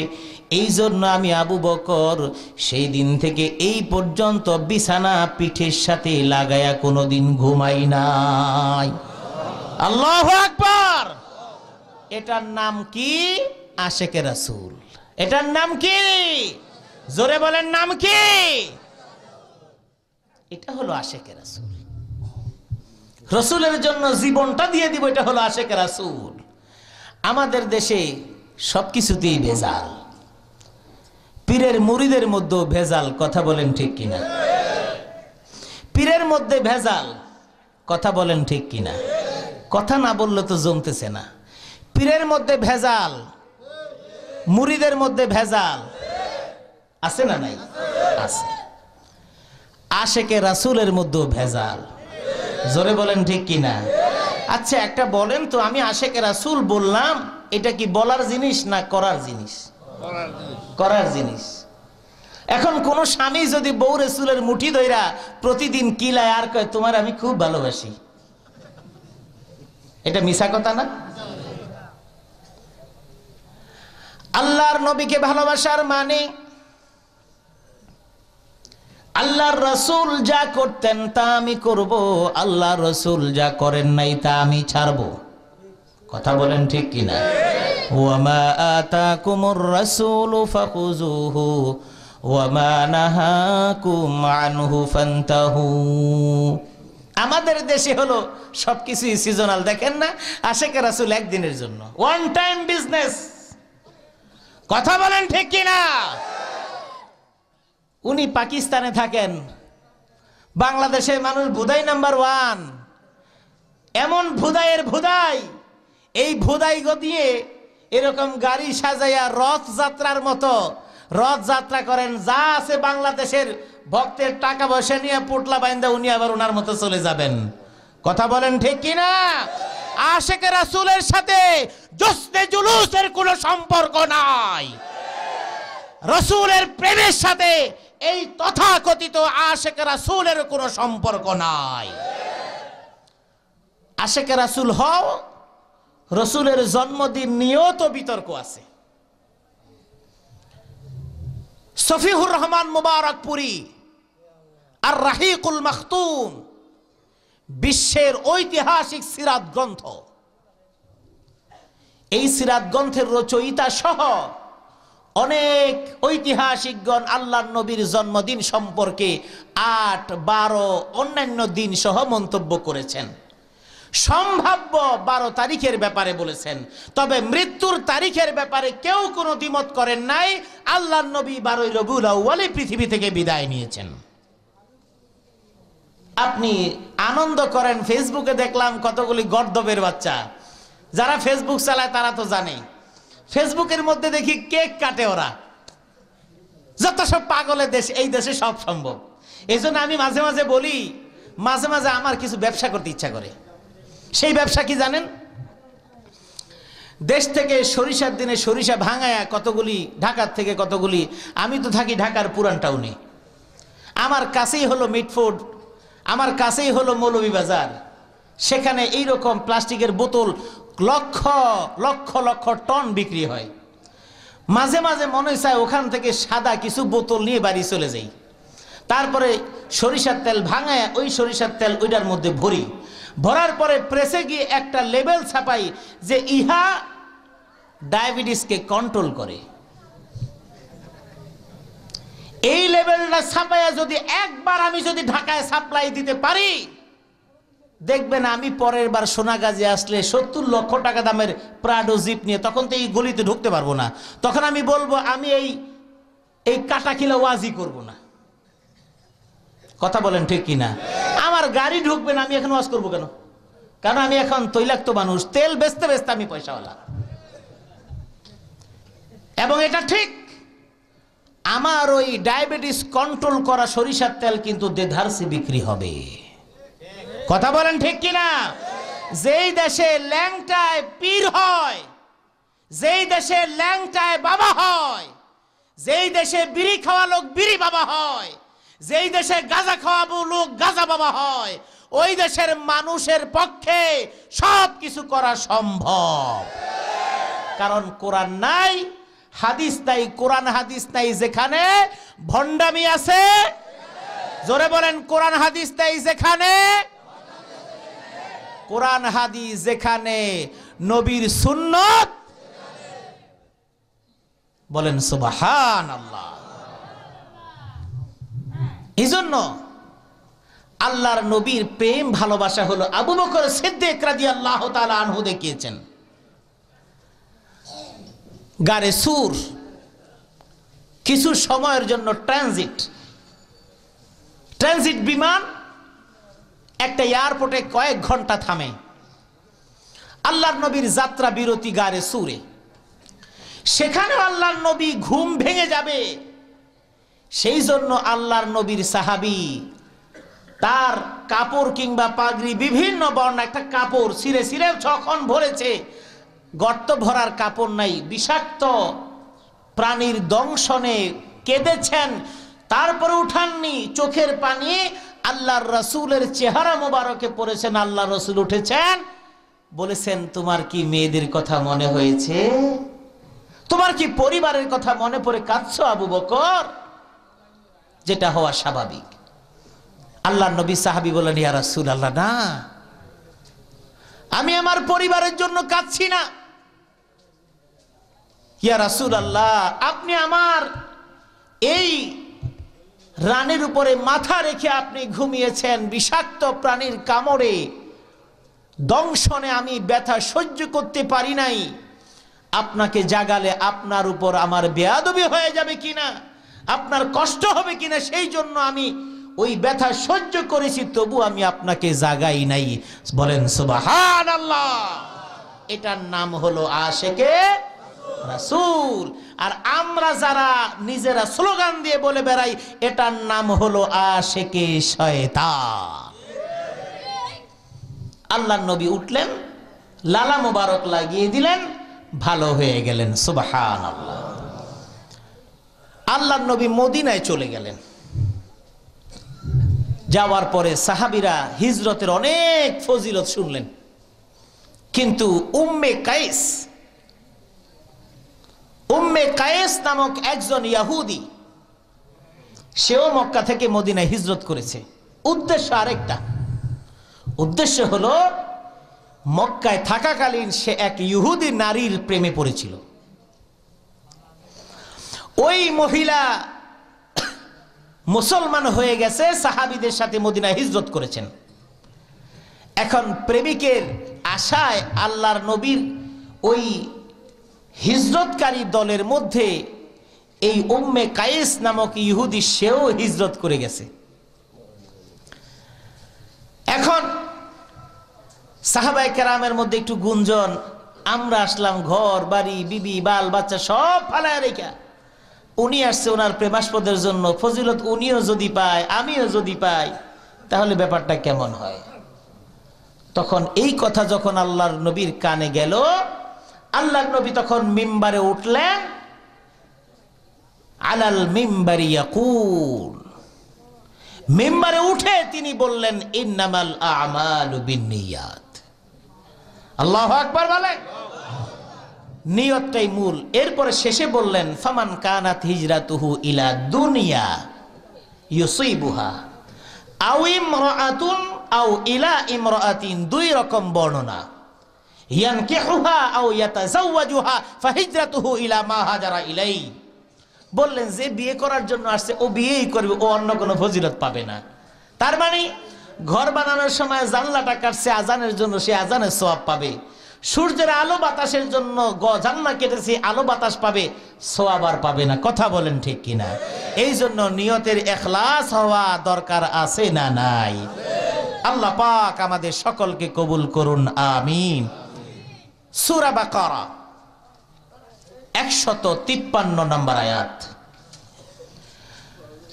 আল্লাহ রাব্বুল আলামিন বলছেন, ইস্তাঈনু বিস-সাবরি ওয়াস-সালাহ। আল্লাহ রাব্বুল আলামিন বলছেন, ইস্তাঈনু, তোমরা সাহায্য কামনা করো, প্রার্থনা করো। কিসের মাধ্যমে? দুটো জিনিসের মাধ্যমে, একটা হলো সবর আর একটা হলো সালাহ। এবার আসুন, এটাকে বলা হয় ইস্তেআনা, অর্থাৎ সাহায্য কামনা করা। এই সাহায্য কামনা করার জন্য দোয়ার দরকার আছে না নাই? কথা বলেন, দোয়ার দরকার আছে না নাই? কিন্তু আমরা কিন্তু কখনো কখনো দোয়াও করতে পারি না। কথা বলেন ঠিক কিনা? ভালো মানুষ, তার জন্য মসজিদে দোয়া করবেন, দোয়া করার জায়গা নাই, দোয়া করলে চাকরি ক্যান্সেল। কথা বলেন ঠিক কিনা? একটা রাজনীতির একটা দুর্নীতিবাজ মারা গেছে, আপনার কাছে একটা চিরকুট যাবে, হুজুর আজকে অমুকের জন্য দোয়া করবেন, এবং দোয়ার ভাষা হবে কি তাও লিখে দেওয়া হয়। একটা শব্দ যদি কোনোভাবে কাটা পড়ে, ইমাম সাহেবের 14 গোষ্ঠী উদ্ধার হয়ে যাবে। কথা বলেন ঠিক কিনা? আর একজন ভালো মানুষ যেই মানুষটার জন্য আপনি দোয়া করতে দেন না, কিন্তু মানুষের অন্তর ফেটে যাচ্ছে, আপনি মনে করে নিচ্ছেন দোয়া বন্ধ করে দিয়েছেন। দোয়া এইভাবে করতে না পারলেও অন্তর থেকে যেটা আল্লাহর কাছে চলে যাবে ওটা বন্ধ করার ক্ষমতা কারো। এজন্য আমরা দেখি কিছু মানুষ একজনের বিপদের সময় হাততালি দেয়, আনন্দ উল্লাস করে। কথা বলেন ঠিক কিনা? সময় যখন পলটে যায়, আবার তিনি বিপদে পড়লে আরেকজন আবার হাততালি দেওয়ার সুযোগ থেকে যায়। কথা বলেন ঠিক কিনা? তবে আমরা মুসলমান, আমরা সেই কাজটা কখনোই করি না এবং করিও নাই। বরং আমরা উদারতা দেখিয়েছি, আমরা ঠিকই কিন্তু দোয়া করেছি। কথা বলেন ঠিক কিনা? কারণ আমরা শত্রুর জন্য দোয়া করি যে মরে গেছে, আল্লাহ তাকে তুমি মাফ করে দাও, তোমার কাছেই সবকিছু। কিন্তু আল্লাহর নবী হাদিসে বলেছেন, কেউ বিপদে পড়লে, তোমার বাড়ির পাশেও একজন বিপদে পড়েছে, এটা কিন্তু আমাদের মধ্যে প্রচন্ড ভাবে আছে। আমার প্রতিবেশী একজন বিপদে পড়েছে, ভালো হয়েছে। কথা বলেন ঠিক কিনা? আল্লাহর নবী স্পষ্ট ভাষায় বলে দিয়েছেন, তুমি তোমার পাশে তোমার কেউ বিপদে পড়েছে, তুমি কিন্তু আনন্দ প্রকাশ করো না। স্পষ্ট এই ভাষা হাদিসের মধ্যে, আনন্দ প্রকাশ করো না।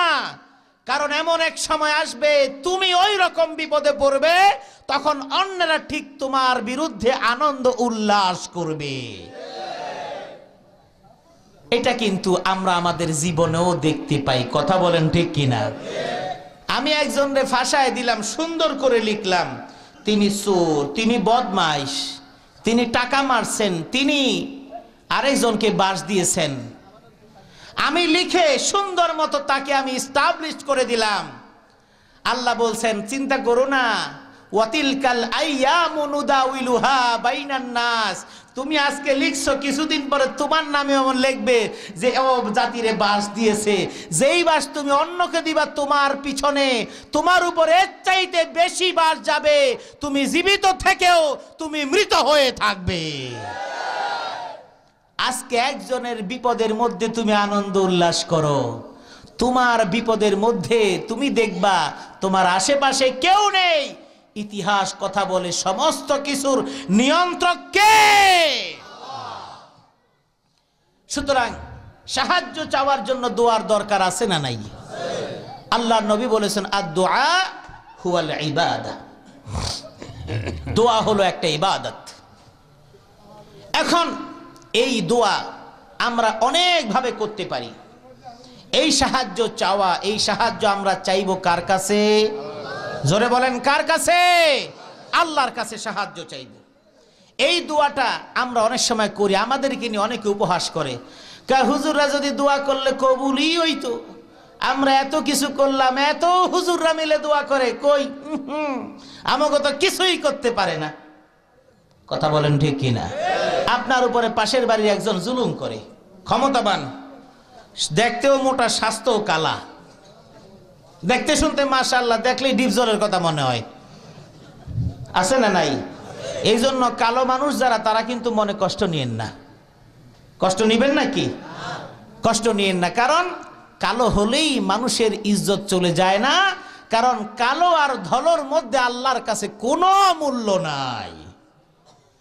আল্লাহ রাব্বুল আলামিন বলেছেন, ইয়া আইয়ুহান নাসু ইন্না খালাকনাকুম মিন যাকারি ওয়া উনসা ওয়াজআলনাকুম শুউবান ওয়া ক্বাবাইলা লিতাআরাফু ইন্না আকরামাকুম ইনদাল্লাহি আতকাকুম ইন্নাল্লাহা আলীমুন খাবীর। আল্লাহ রাব্বুল আলামিন বলেছেন, বিভিন্ন গোত্রে বর্ণে আমি আল্লাহ তৈরি করেছি, সৃষ্টি করেছি, তা আমার কাছে কোনো মূল্য নাই। ওয়াজআলনাকুম শুউবান ওয়া ক্বাবাইলা লিতাআরাফু, বিভিন্ন গোত্রে আমি তোমাদেরকে প্রেরণ করেছি, একে অপরকে তোমরা পরস্পরে চিনবে। এগুলো দিয়ে আমার কাছে কোনো মূল্য নাই। তুমি চৌধুরী বংশের, তুমি ভুইয়া বংশের, তুমি ব্যাপারী বংশের, পাটোয়ারি বংশের, তুমি মন্ত্রী, এমপি, চেয়ারম্যান, চকিদার, রিক্সাওয়ালা, এই সবের কোনো মূল্য আমার কাছে নাই। আমার কাছে মূল্য হলো ইন্না আকরামাকুম ইনদাল্লাহি আতকাকুম, তোমাদের মধ্যে যার তাকওয়া যত বেশি আমি আল্লাহর কাছে তার মূল্য তত বেশি।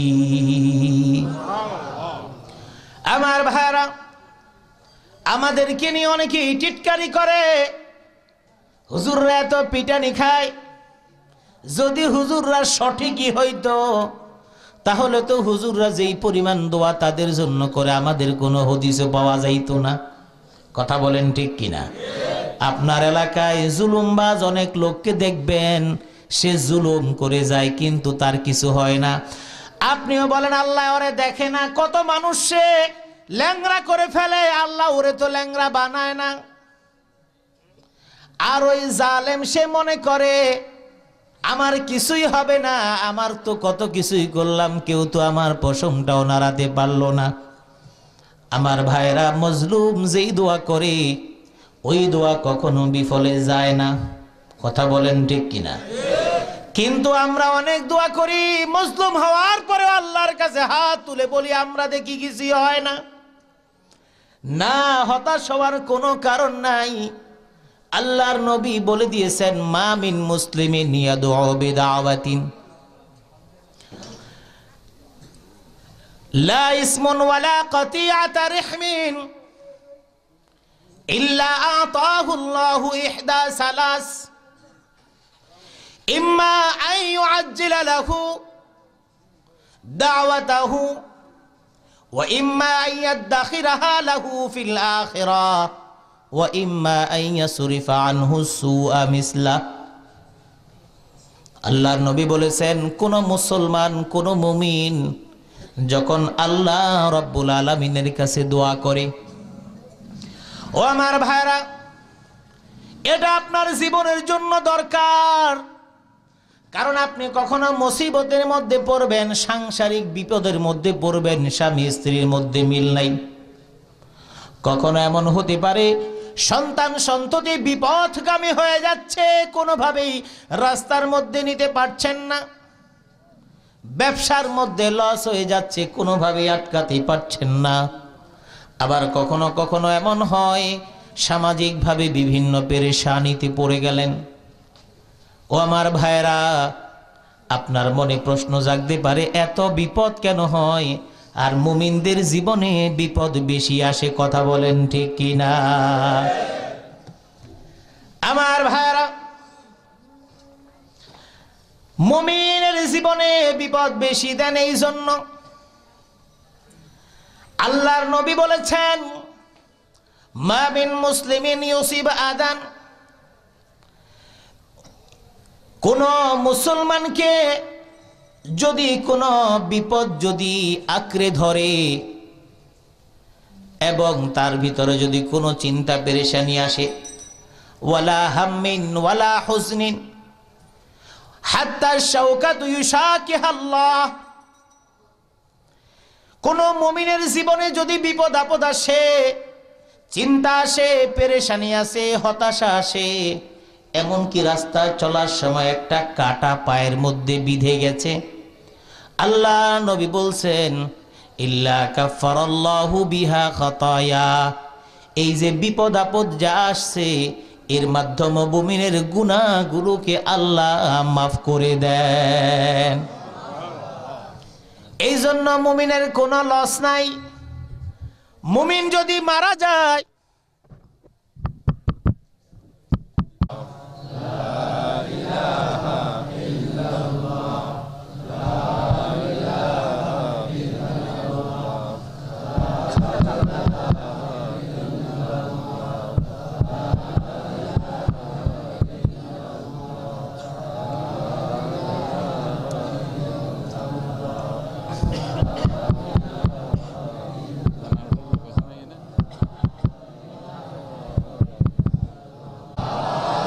যে ভাইরা বাহিরে চলে গেছেন কারেন্ট বিভ্রাটের কারণে, আপনারা চলে আসেন, আপনার প্রয়োজন থাকলে প্রয়োজনটা সেরে চলে আসেন। আমরা আর বেশি সময় করব না, মোটামুটি শেষ দিকে চলে আসছি।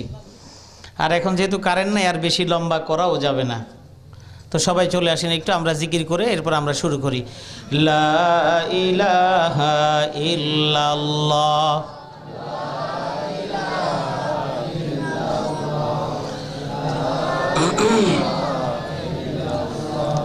লা ইলাহা ইল্লাল্লাহ, লা ইলাহা ইল্লাল্লাহু মুহাম্মাদুর রাসূলুল্লাহ সাল্লাল্লাহু আলাইহি ওয়াসাল্লাম। আল্লাহর নবী বলেছেন, কোন মুসলমান যদি আল্লাহর কাছে দোয়া করে, এই দোয়া করার কারণে আপাতত মানুষের কাছে মনে হবে দোয়া তো কবুল হয় নাই, কিন্তু তিন ভাবে আল্লাহ রাব্বুল আলামিন দোয়া কবুল করে থাকেন। আল্লাহ নবী বলেছেন, ইম্মা আইয়ু আজ্জিলা লাহু দাওয়াতাহু, আপনি যেই দোয়া করলেন সাথে সাথেই সেই দোয়া আল্লাহ কবুলও করে নিতে পারেন। একজন মানুষ আল্লাহর কাছে দোয়া করে, বলে আল্লাহর কাছে বেশি বেশি করে দোয়া করে, আল্লাহ গো তুমি এটা দাও ওটা দাও। কয়েকদিন চাওয়ার পরে সে যখন পায় না, তখন সে মনে করে আল্লাহ আমাকে দিবে না। একটু খেয়াল করুন, সবাই বসুন। আল্লাহর নবী বলেছেন, দোয়া যখন মানুষ করে, এই দোয়া তো আল্লাহ কখনো বিফলে দেন না, কিন্তু বান্দা বুঝতে না পারার কারণে 2-4 দিন দোয়া করার পরে আর আল্লাহর কাছে দোয়া করে না। কথা বলেন ঠিক কিনা? একজন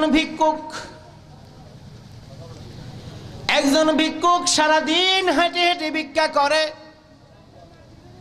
ঢাকার শহরের নিচে দাঁড়ায় দাঁড়ায় ভিক্ষা করার পরিমাণ যতটুকু আছে, এক সময় বাসা বাড়িগুলোর অ্যাপার্টমেন্ট ছাড়া ব্যক্তি মালিকানা বাড়ির সিঁড়িগুলো খোলা থাকে, গেট খোলা থাকে। ভিক্ষুকরা বাড়ির গেটে ফ্লোরে ফ্লোরে তালায় তালায় গিয়ে দরজা নক করে ভিক্ষা করে, ঠিক কিনা? একজন ভিক্ষুক 2 তলায় ভিক্ষা করেন, 3 তলায়, 4 তলায়, 5 তলায়, 6 তলা। 6 তলা পর্যন্ত ব্যক্তি মালিকানা বাড়িগুলোর কোনো লিফট থাকে না।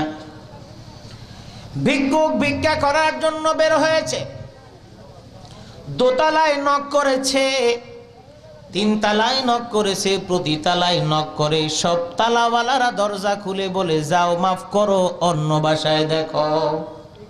কথা বলেন ঠিক কিনা? কিন্তু যারা সত্যিকারে ভিক্ষুক, যারা ভিক্ষার কৌশল জানে, এই কৌশল জানা ভিক্ষুকেরা প্রতিটা তালায় দাঁড়ায়। ওই তালার মালিক দরজা খুলে বলে, কে? বলে আমাকে কিছু দেন খালাম্মা। কিংবা বাড়ির লোক স্বামী যদি খোলে, তখন বলে ভাই কিছু দেন। দরজা লাগিয়ে দিয়ে বলেন, যাও এখান থেকে চলে যাও, মাফ করো, অন্য জায়গায় দেখো। ভিক্ষু কিন্তু দরজা ছেড়ে যায় না, দরজার সামনেই দাঁড়ায়া থাকে। বাড়িওয়ালা দরজাটা লাগায় দিল। কিছু সময় পার হয়ে যাওয়ার পরে ভিক্ষুক আবার দরজার মধ্যে নক করে, এবার কলিং বেল দেয় না। এবার দরজায় নক করার কারণে বাড়ির ভিতরের মানুষ মনে করেছে নতুন কেউ হয়তো এসেছে। দৌড়ে আবার দরজা খুলে দেখে ওই আগের ভিক্ষুক। জিদ করে, রাগ করে দরজা জোরে বন্ধ করে দেয় আর বলে, যা তুই এখান থেকে চলে যা। ধমক দিয়ে যখন গৃহকর্তা কিংবা গৃহকর্ত্রী দরজাটা ধপাস করে বন্ধ করে দেয়, ভিক্ষুক কিন্তু তবুও জায়গা ছাড়ে না। ভিক্ষুক ঠায় দাঁড়িয়ে থাকে, কারণ ওই বাড়িওয়ালার কাছে ভিক্ষুকের আর কোনো প্রয়োজন নাই, শুধুমাত্র সামান্য কিছু ভিক্ষা ছাড়া। ভিক্ষুক বাড়ি থেকে ভিক্ষা করার জন্য বের হয়েছে, তার পরিকল্পনাই হলো ভিক্ষা ছাড়া আমি কারো ঘর থেকে খালি হাতে ফিরবো না। 2 বারের মাথায় 3য়বার দরজা যখন নক করলো,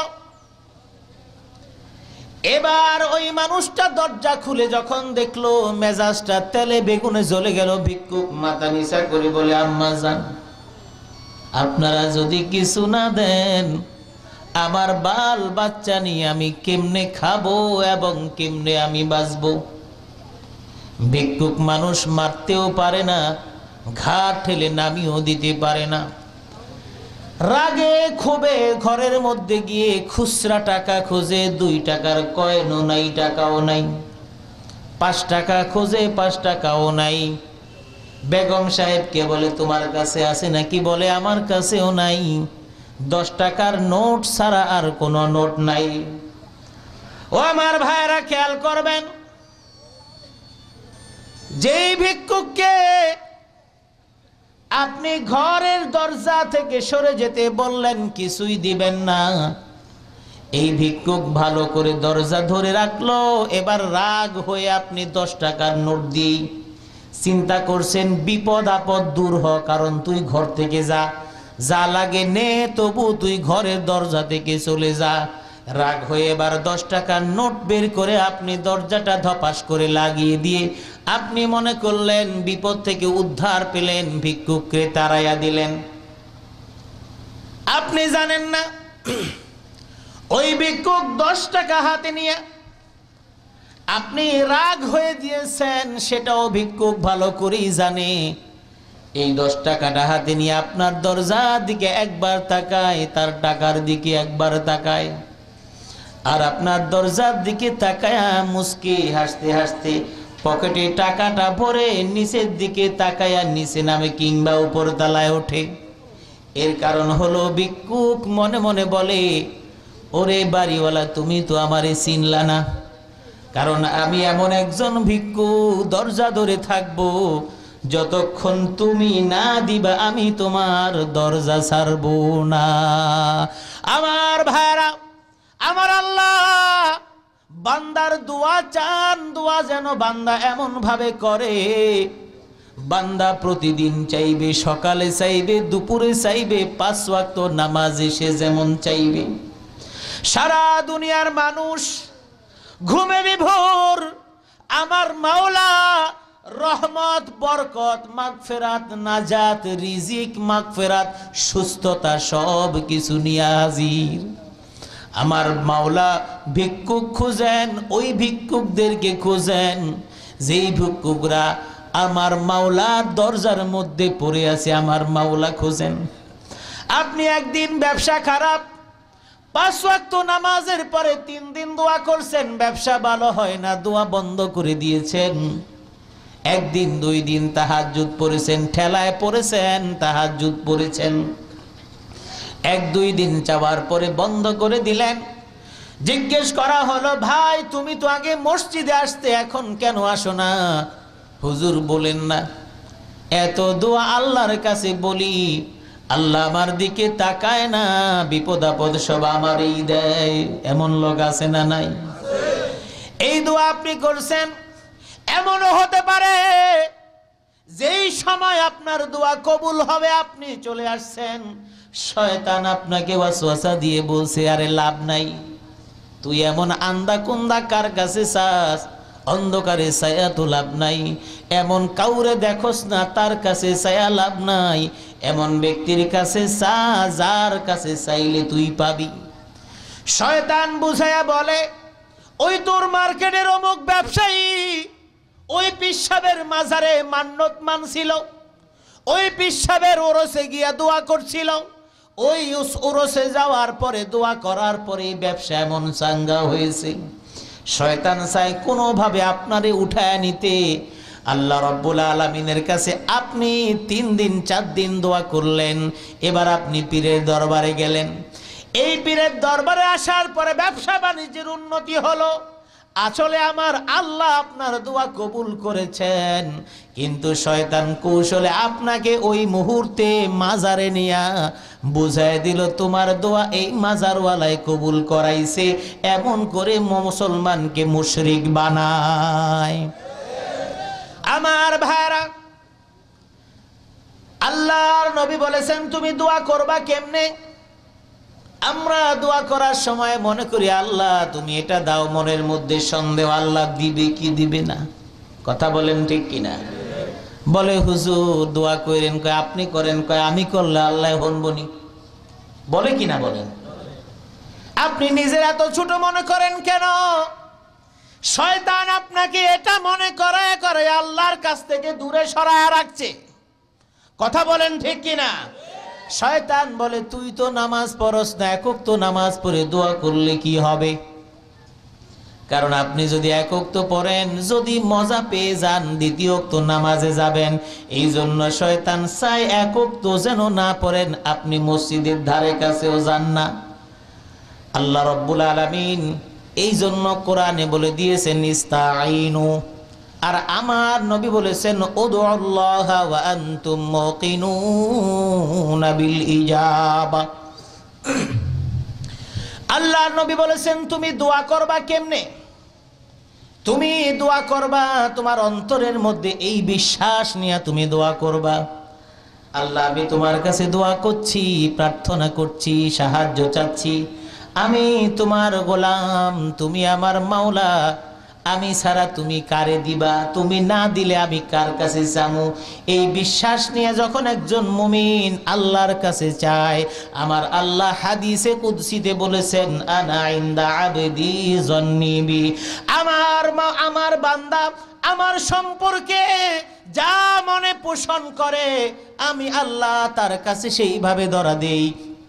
যেই বান্দা দোয়া করার সময় মনে করে আল্লাহ তো আমার দোয়া কবুল করবেন না, তার দোয়া কবুল হয় না।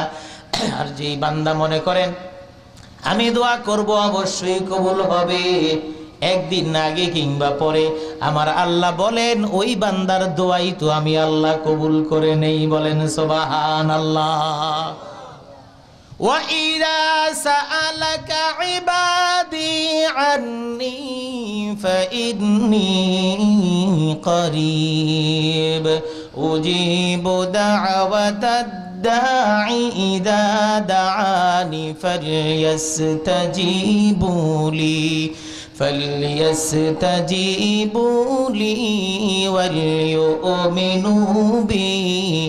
وَلْيُؤْمِنُوا بِي لَعَلَّهُمْ يَرْشُدُونَ। আল্লাহ রাব্বুল আলামিন বলছেন ডাকলেই তোমার ডাকে আমি সাড়া দিব, বলেছেন কে? কিন্তু আমরা ডাকতে পারি না, ভিক্ষুকের মতো দরজা ধরে বসে থাকতে পারি না। আমার রাসূল বলেছেন আমার আল্লাহ নেমে আসেন প্রথম আকাশে, এসে বলেন প্রতি রজনীতে আমার দেশের মানুষ শুধু লাইলাতুল বারাত ওই শবে বরাতের কথা বলে থাকে, আসলে সঠিক নয়, বরং আল্লাহ প্রতি রাতেই শেষ রজনীতে মাগফিরাতের জন্য ঘোষণা করতে থাকেন। এসে বলেন আলা মিন মুস্তাগফিরিন ফাগফিরা, গুনাহ অনেক করেছ কিন্তু গুনার বোঝা নিয়েছ, এই গুনাহগুলোকে আমি আল্লাহ প্রকাশ করি নাই।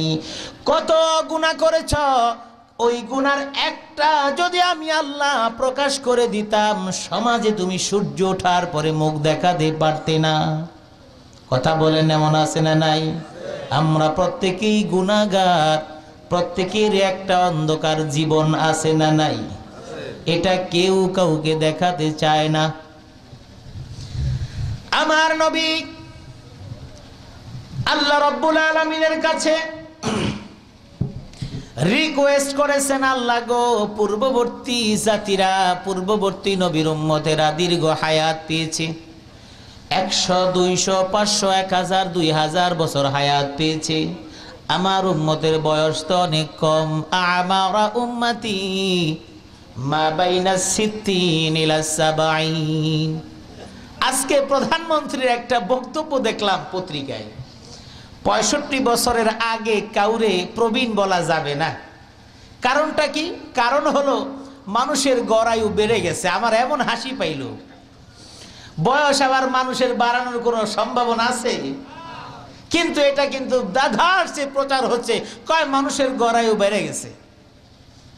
গড়ায়ু বাড়লো কেমনে? এমন যদি হয় তাহলে একটু গ্যারান্টি দেওয়া দরকার যে এখন আর 70 কিংবা 80-র মধ্যে কেউ মারা যাবে না, সবাই 90-এর পরে মরবে। তো এইটা গড়ায়ু বাড়ার কি আছে? আমার নবী তো 1450 বছর আগেই বলে গেছেন আমারা উম্মতি মা বাইনা 60 ইলা 70, 60 অথবা 70, এটা হলো এই উম্মতের গড় বয়স। ওয়া আকাল্লুহুম মা ইউজাউযু যালিক, খুব কম সংখ্যক মানুষ যারা 70-এর কোঠা পার করবে, তো এটাই তো স্বাভাবিক। কথা বলেন ঠিক কিনা? জোরে বলেন ঠিক কিনা? এটা কি আমি মিছা কথা কইলাম নাকি? বানেন না কথা কইলে কইতেন যে হুজুর একটা সরকার বিরোধী প্রস্তাবনা দিয়ে গেল। এটা আমার নবী বলেছেন, বিরোধিতা করলে হাসরের ময়দানে কোন কি লেখা কইছিলেন? ওয়া আকাল্লুহুম মা ইউজাউযু যালিক। আল্লাহর নবী বলছেন খোঁজ নিয়ে দেখবা 70-এর কোঠা পার করার সংখ্যা খুব কম। মারা যায় খোঁজ নিয়ে দেখেন তো 50, 52, 54, 60, 59, 62, 65, 64, 68, 70, 80 বছর পাইছে কয়জনে? খুব কম। কথা বলেন ঠিক কিনা? তাহলে হাদিসে কথা বলেছে গড়ায়ু বাড়ার কোনো সম্ভাবনা নাই, যার জন্য যতটুকু ওটা আছেই। এখন আল্লাহ রব্বুল আলামিনের কাছে আল্লাহ নবী বললেন, আল্লাহ আমার উম্মত একেবারেই দুর্বল, বয়সও কম, অন্যান্য নবীর উম্মতদেরকে অপরাধ করছে, সাথে সাথে ডাইরেক্ট অ্যাকশন, একদম পানিশমেন্ট, উল্টাপাল্টা করছে। নবী বলছে আল্লাহ পারতাছি না, এইগুলি সব একদম ঘাটতারা। আল্লাহ কাছে খারাপ কোনটা চাও? কয় সাইজ করেন। জিব্রাইল রে পাঠাই দিয়ে বলছেন সাইজ করে দাও, একদম জমিন শুদ্ধ উল্টাই দিছে। কথা বলেন ঠিক কিনা? এই জাতিরও পারতেন, কিন্তু বেশি মোহাব্বত করেন। আল্লাহ নবী বলছেন আল্লাহ আমার উম্মত তো দুর্বল, ওরা অপরাধ করবে, সাথে সাথে পানিশমেন্ট দিও না, ওদেরকে একটু তওবা ইস্তেগফার করে মাফ চাওয়ার সুযোগটা তুমি দিয়ে দিও, আর অপরাধগুলোকে একটু গোপন করে রাখো। বলেন সুবহানাল্লাহ। আল্লাহ পাক সুযোগ দিয়ে দিলেন। চুরি করে, ব্যাংকের টাকা সব চুরি করে শেষ। টেন্ডার লইছে রাস্তার, সব ইট সুরকি বালি সব পেটের মধ্যে, রাস্তায় কিচ্ছু নেই। কথা বলেন ঠিক কিনা? রাস্তা দিয়ে আসার সময় দেখি কালা, কিছুক্ষণ পর দেখি লাল, কতক্ষণ পরে দেখি সাদা। আরে ভাই ঘটনা কি? একই রাস্তার 3 কালার, ঘটনা কি? তার মানে হলো একটু দিছে কালো, বাকিটুকু খায়া ফেলাইছে, এরপর ওটা শুদ্ধ খায়া ফেলাইছে। অর্থাৎ ইটা খাইছে, বালু খাইছে, সুরকি খাইছে, তারপরে ওই সেফটিনও খাইছে, কালা কালা কি আলকাতরা ওগুলিও খাইছে। কথা বলেন ঠিক কিনা? চোর তো সব দলেই আছে, কি বলেন? কথা বলেন না কেন? চোর আছে না? যার কাছে কোরআন নাই তাদের সবার কাছে চোর আছে। কথা বলেন ঠিক কিনা? যাদের কাছে কোরআন নাই তাদের কাছে চোর আছে না নাই? স্বাভাবিক। এখন আল্লাহ পাক রব্বুল আলামিন এই দোয়ার জন্য বলে দিয়েছেন। এখন ওই হাদিসের মধ্যে আল্লাহ রাসূল সাল্লাল্লাহু আলাইহি ওয়াসাল্লাম বলে দিলেন তুমি চাইবা, আল্লাহর কাছে বললেন আল্লাহ একটু গোপন রাখেন, ওরা একটু মাপ ঠাপ চাবে যাতে করে মাপ পায়, কারণ আমার উম্মতরে নিয়ে আমি একটু জান্নাতে যেতে চাই। বলেন সুবহানাল্লাহ। একটু জিকির করি লা ইলাহা। সিগন্যাল দিতেছে, ওয়াজ তাড়াতাড়ি শেষ করা লাগবে, ওয়াজ শেষ করা লাগবে, সিগন্যাল আসতেছে, ঠিক না? আচ্ছা, বারবার এগুলি চলে যায় তো এগুলি সবার কনসেন্ট্রেশন নষ্ট হয়ে যায়, একটা একাগ্রতা নষ্ট হয়ে যায়। যাই হোক, এটা কারো হাতে নাই, এটা উপর থেকে নিয়ন্ত্রিত হয়। কারণ এটা কোন জায়গার কোন সুইচ কারা চালায় এটা আল্লাহই ভালো জানে। আর স্বাভাবিক লোডশেডিং যখন হয় কোন বারটায় আমরা পড়ে যাই এইটা তো আর বলা যায় না।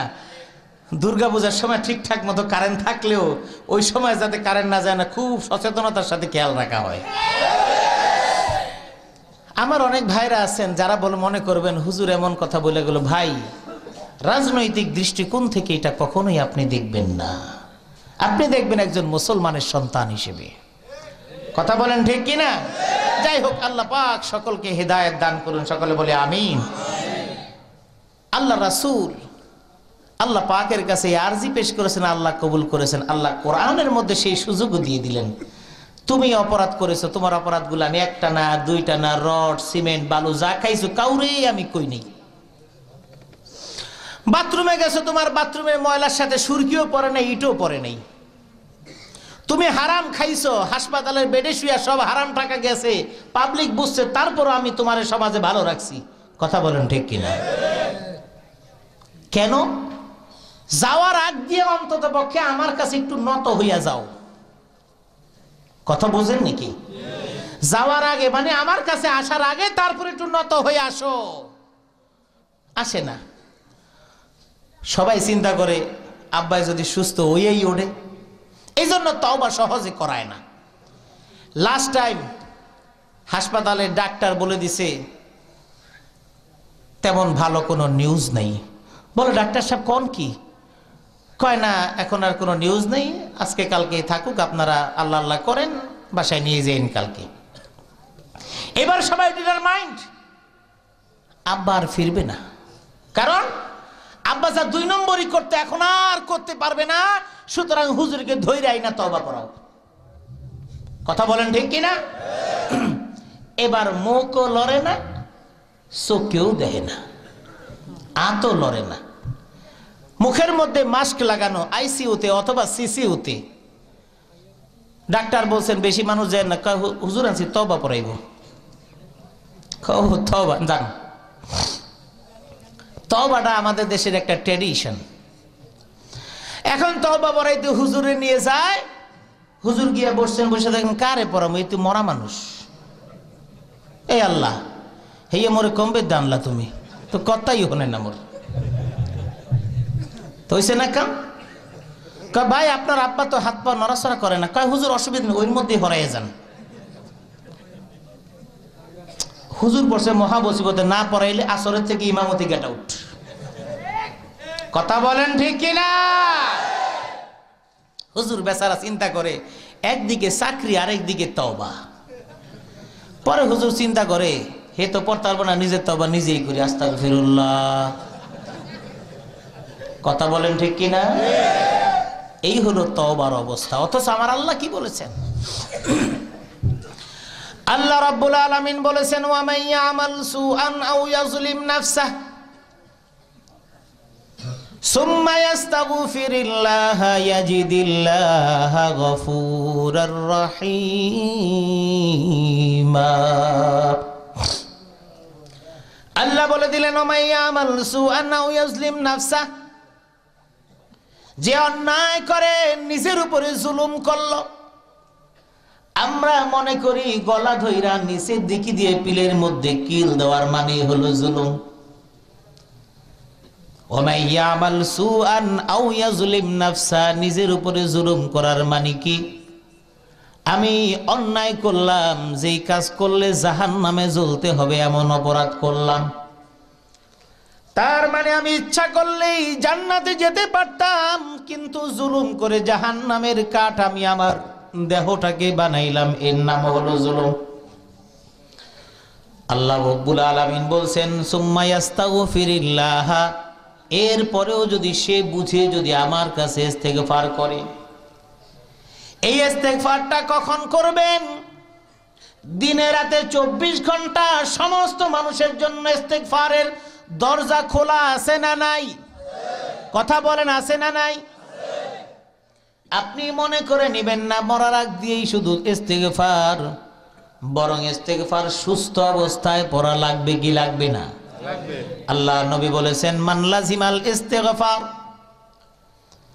যদি কোনো মানুষ ইস্তেগফার তার জীবনের জন্য আবশ্যক করে নেয়, সার্বক্ষণিকভাবে ইস্তেগফার পড়তে পারে, জাআলাল্লাহু লাহু মিন কুল্লি দিকিন মাখরাজান ওয়া মিন কুল্লি হাম্মিন ফারাজান ওয়া রাযাকাহু মিন হাইসু লা ইয়াহতাসিব।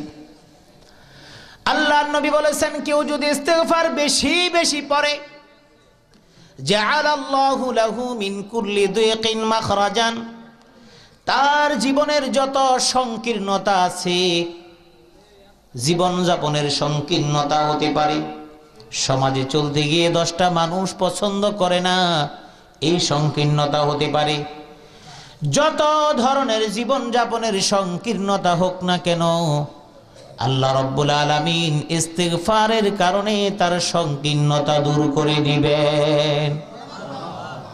ওয়া মিন কুল্লি হাম্মিন ফারাজান, চিন্তা পেরেশানি হতাশা তাকে গ্রাস করে নিয়েছে, আল্লাহর নবী বলছেন ইস্তিগফার যদি মানুষ বেশি বেশি পড়ে, তাহলে তার জীবনের পেরেশানি অশান্তি আল্লাহ রাব্বুল আলামিন দূর করে দিবেন। 3 নাম্বার পুরস্কার, ওয়ারাযাকাহু মিন হাইসু লা ইয়াহতাসিব। ওই বান্দা বান্দি যত বেশি ইস্তেগফার করবেন তার রিজিকের সংকট দূর করে বেহিসাবি রিজিক আমার আল্লাহ তাকে দান করে দিবেন। সুবহানাল্লাহ। এই জন্য আমার আল্লাহ বলে দিয়েছেন, ইয়া আইয়ুহাল্লাযীনা আমানুস্তাঈনু বিস-সাবরি ওয়াস-সালাহ ইন্নাল্লাহা মা'আস-সাবিরিন।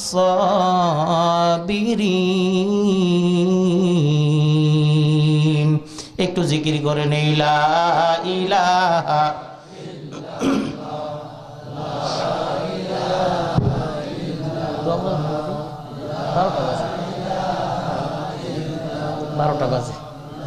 বারোটা বেজে গেছে, নামাজ করে দিই।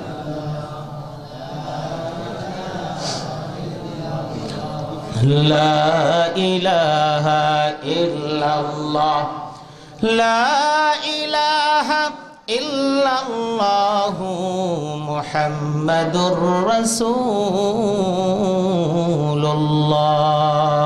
সাল্লাল্লাহু আলাইহি ওয়াসাল্লাম। রাত কিন্তু 12টা বাজে, দোয়া মোনাজাত করে দিই। জি না, ওই ফিনিশিং তো হবে না, কারণ তাহলে হয়ে যাবে, মানে ওটা হবে কি, ওই খেতে ধান নিরাইতে গেলে কিছু জায়গায় দুবলা রয়ে গেছে, আরেক জায়গায় ফাঁকিবাজি নিরানি হয়ে যাবে। কথা বুঝেন নাই? ইস্তেআনার যতটুকু করছি, চেষ্টা করছি আমার ক্ষুদ্র জ্ঞানে যতটুকু আছে ততটুকু বলার জন্য। আর সবর আর সালাত দিয়েই তো একটা মাহফিল হয়। অনেকেই বলেন, এই যে সাহাবিকারে আমি এসেছিলাম গত বছর, সেখানে সালাতের উপর আলোচনা করেছিলাম, ওটা ইউটিউবে আছে। অনেকেই বলেছেন যে হুজুর সালাতের আলোচনাটা আসলে আমরা ইতিপূর্বে কখনো এমন শুনি নাই। তো এখন সালাতের ব্যাপারে আলোচনা করতে গেলেও তো লম্বা সময় দরকার, আর না তো ফাঁকিবাজি আলোচনা করে তো লাভ নেই, কিচ্ছা কাহিনী কয়ে কি লাভ হইব। সবর, এটা সম্পর্কে আমাদের অজ্ঞতা সবচাইতে বেশি। আমরা সবাইকে সবর করে, সবর আল্লাহ লগে আছে, ইন্নাল্লাহা মা'আস-সাবিরিন, আর কিচ্ছু জানে না গোড়ার ডিম। সবর কয় রকম হতে পারে, কোন কোন ক্ষেত্রে আপনি সবর করা দরকার, এটা ক্লিয়ার একটা ধারণা না পেলে আসলে আমরা গোজামিল দিয়ে খুব একটা সুবিধাজনক হবে না। অনেক ওলামায়ে কেরাম বিভিন্ন জায়গায় আসবেন ইনশাআল্লাহ, হয়তো অনেকের কাছ থেকে আমার চেয়ে বিজ্ঞজন সবাই। আমি আপনাদের এলাকায় যত ওলামায়ে কেরাম মাহফিল করতে আসেন তাদের মধ্যে আমি সবচাইতে নিজেকে অযোগ্য মনে করি, আমি এখনো শিখছি। তো আমার ক্ষুদ্র জ্ঞানে যতটুকু আমি পড়েছি, অন্যান্য ওলামায়ে কেরাম হয়তো বলবেন ইনশাআল্লাহ। আবার আমি তো এদিকে আপনাদের এলাকায় তো অনেক ওয়াজ আমার ইচ্ছা না থাকলেও হয়ে যাচ্ছে। ওই কয়েকজন ভাই মহব্বত করেন, হুজুর একটু আসতে হবে, তা দেখা যায় অনেক ওয়াজ আমি চলে আসি। তো হয়তো কোনো না কোনো জায়গায় হয়তো আবার আলোচনার সুযোগ থাকলে ইনশাআল্লাহ আলোচনা করব। যতটুকু আলোচনা করলাম আল্লাহ পাক আমাদেরকে এর উপরে আমল করার তৌফিক দান করুন, আমিন। কার কোনো বক্তব্য আছে? আচ্ছা আচ্ছা, মাহফিলের জন্য তো আপনারা কিছু দান সদকা করেছেন, এখন তো আর কালেকশন আমি করব না। তারপরেও শেষ সময় অনেকেই একটু ইচ্ছা থাকে যে আমি কিছু দিয়ে যাব। কেউ টাকার জন্য ডরাইয়া উঠতেন না, কিন্তু যে দিতে না, আমি ভাই কালেকশন জানিও না, কালেকশন করব না, এটা হলো সম্পূর্ণ আপনার। আপনি দিলে এটা আপনার থাকলো, এখানে জোর জবরদস্তির কিছু নাই। কেউ একটু যান ভিতরে, যে যতটুকু পারেন দিলেন, আমরা দোয়া মোনাজাত করে দিব ইনশাআল্লাহ। জি, আর ছেলেবেলে তো সবাই স্কুল কলেজে ভর্তি করান, এটা ঠিক, মাদ্রাসায় ভর্তি করায় ঠকবেন না। এখন এইটা কইতে গেলে তো আর একটা ওয়াজ করা লাগে, আর কি আরো 2 ঘন্টা ওয়াজ করা লাগে। ওয়ামা মিন দাব্বাতিন ফিল আরদ ইল্লা আলাল্লাহি রিজকুহা। আল্লাহ কেমনে রিজিক দেন এটার ব্যাখ্যা করতে একখান ওয়াজ লাগবে। তো এক কথায় যদি বলতে চাই, সেটা হলো আপনি লেখাপড়া যাই করান না কেন, লেখাপড়া দিয়ে কিন্তু আপনার রিজিকের ফয়সালা কখনোই হবে না। এটা আপনার একটা মাধ্যম, প্রচেষ্টা। সেজন্য হুজুর কইছে লেখাপড়া দিয়ে রিজিক হবে না, সুতরাং কালকে বই খাতা সব থুয়ে দিয়ে লেখাপড়া করা লাগবে না। না, চেষ্টাটা আপনার, দেওয়ার মালিক কে? আল্লাহ। ওই দেওয়াটা আপনি যেই লাইনে চেষ্টা করবেন ওই লাইনে আসবে। আমি প্রাইমারিতে পড়েছি যখন, আমার সাথে কিছু বন্ধু বান্ধব ছিল, আমি ছিলাম মৌলভী সাহেবের পোলা, আর ওরা ছিল অফিসারদের পোলা। এক একজন এক এক জায়গায় চাকরি করে। আগের দিন, এখন থেকে 30-35 বছর আগে সরকারি একটা চাকরির দাম মারাত্মক, বেতন যদি 1500 হয়েছে, এটা দাপটই আলাদা। মোল্লা মৌলবীর পুলা বলতে কম কথা শুনি নেই। আমার বাবাকেও বলছে, আমি একটু বুঝাবার জন্য, আপনাদেরকে উৎসাহিত করার জন্য বলছি। আমার বাবাকে আমার এলাকার মানুষজন বলছে, তাই মুরব্বীদের অনেকেই ইন্তেকাল করেছেন, এরা ভালো নিয়তে বলছেন, যেই বুঝছিল বলছে, মৌলানা সাহেব আপনিও জীবনভর কষ্ট করলেন, পোলাপান্ডিরও কষ্ট করাইবেন, মাদ্রাসায় দিয়ে দিছে। তা আমার আব্বা উত্তর দিয়েছেন, আল্লাহ যদি কষ্ট দেওয়ার মধ্যেই খুশি থাকেন, আমার কিছু করার নেই। আমার আব্বা আলহামদুলিল্লাহ এখনো বেঁচে আছেন, এবং আমি মনে করি আমি আমার বাবার সন্তান হতে পারে আমি গর্বিত, একজন আলেমের সন্তান। আমি আমার এলাকায় আমার বাবার নামেই পরিচয় দিই, আমি মোল্লা সাহেবের ছেলে, আর কিছু বলা লাগে না। প্রবীণ আলেম আমার বাবা।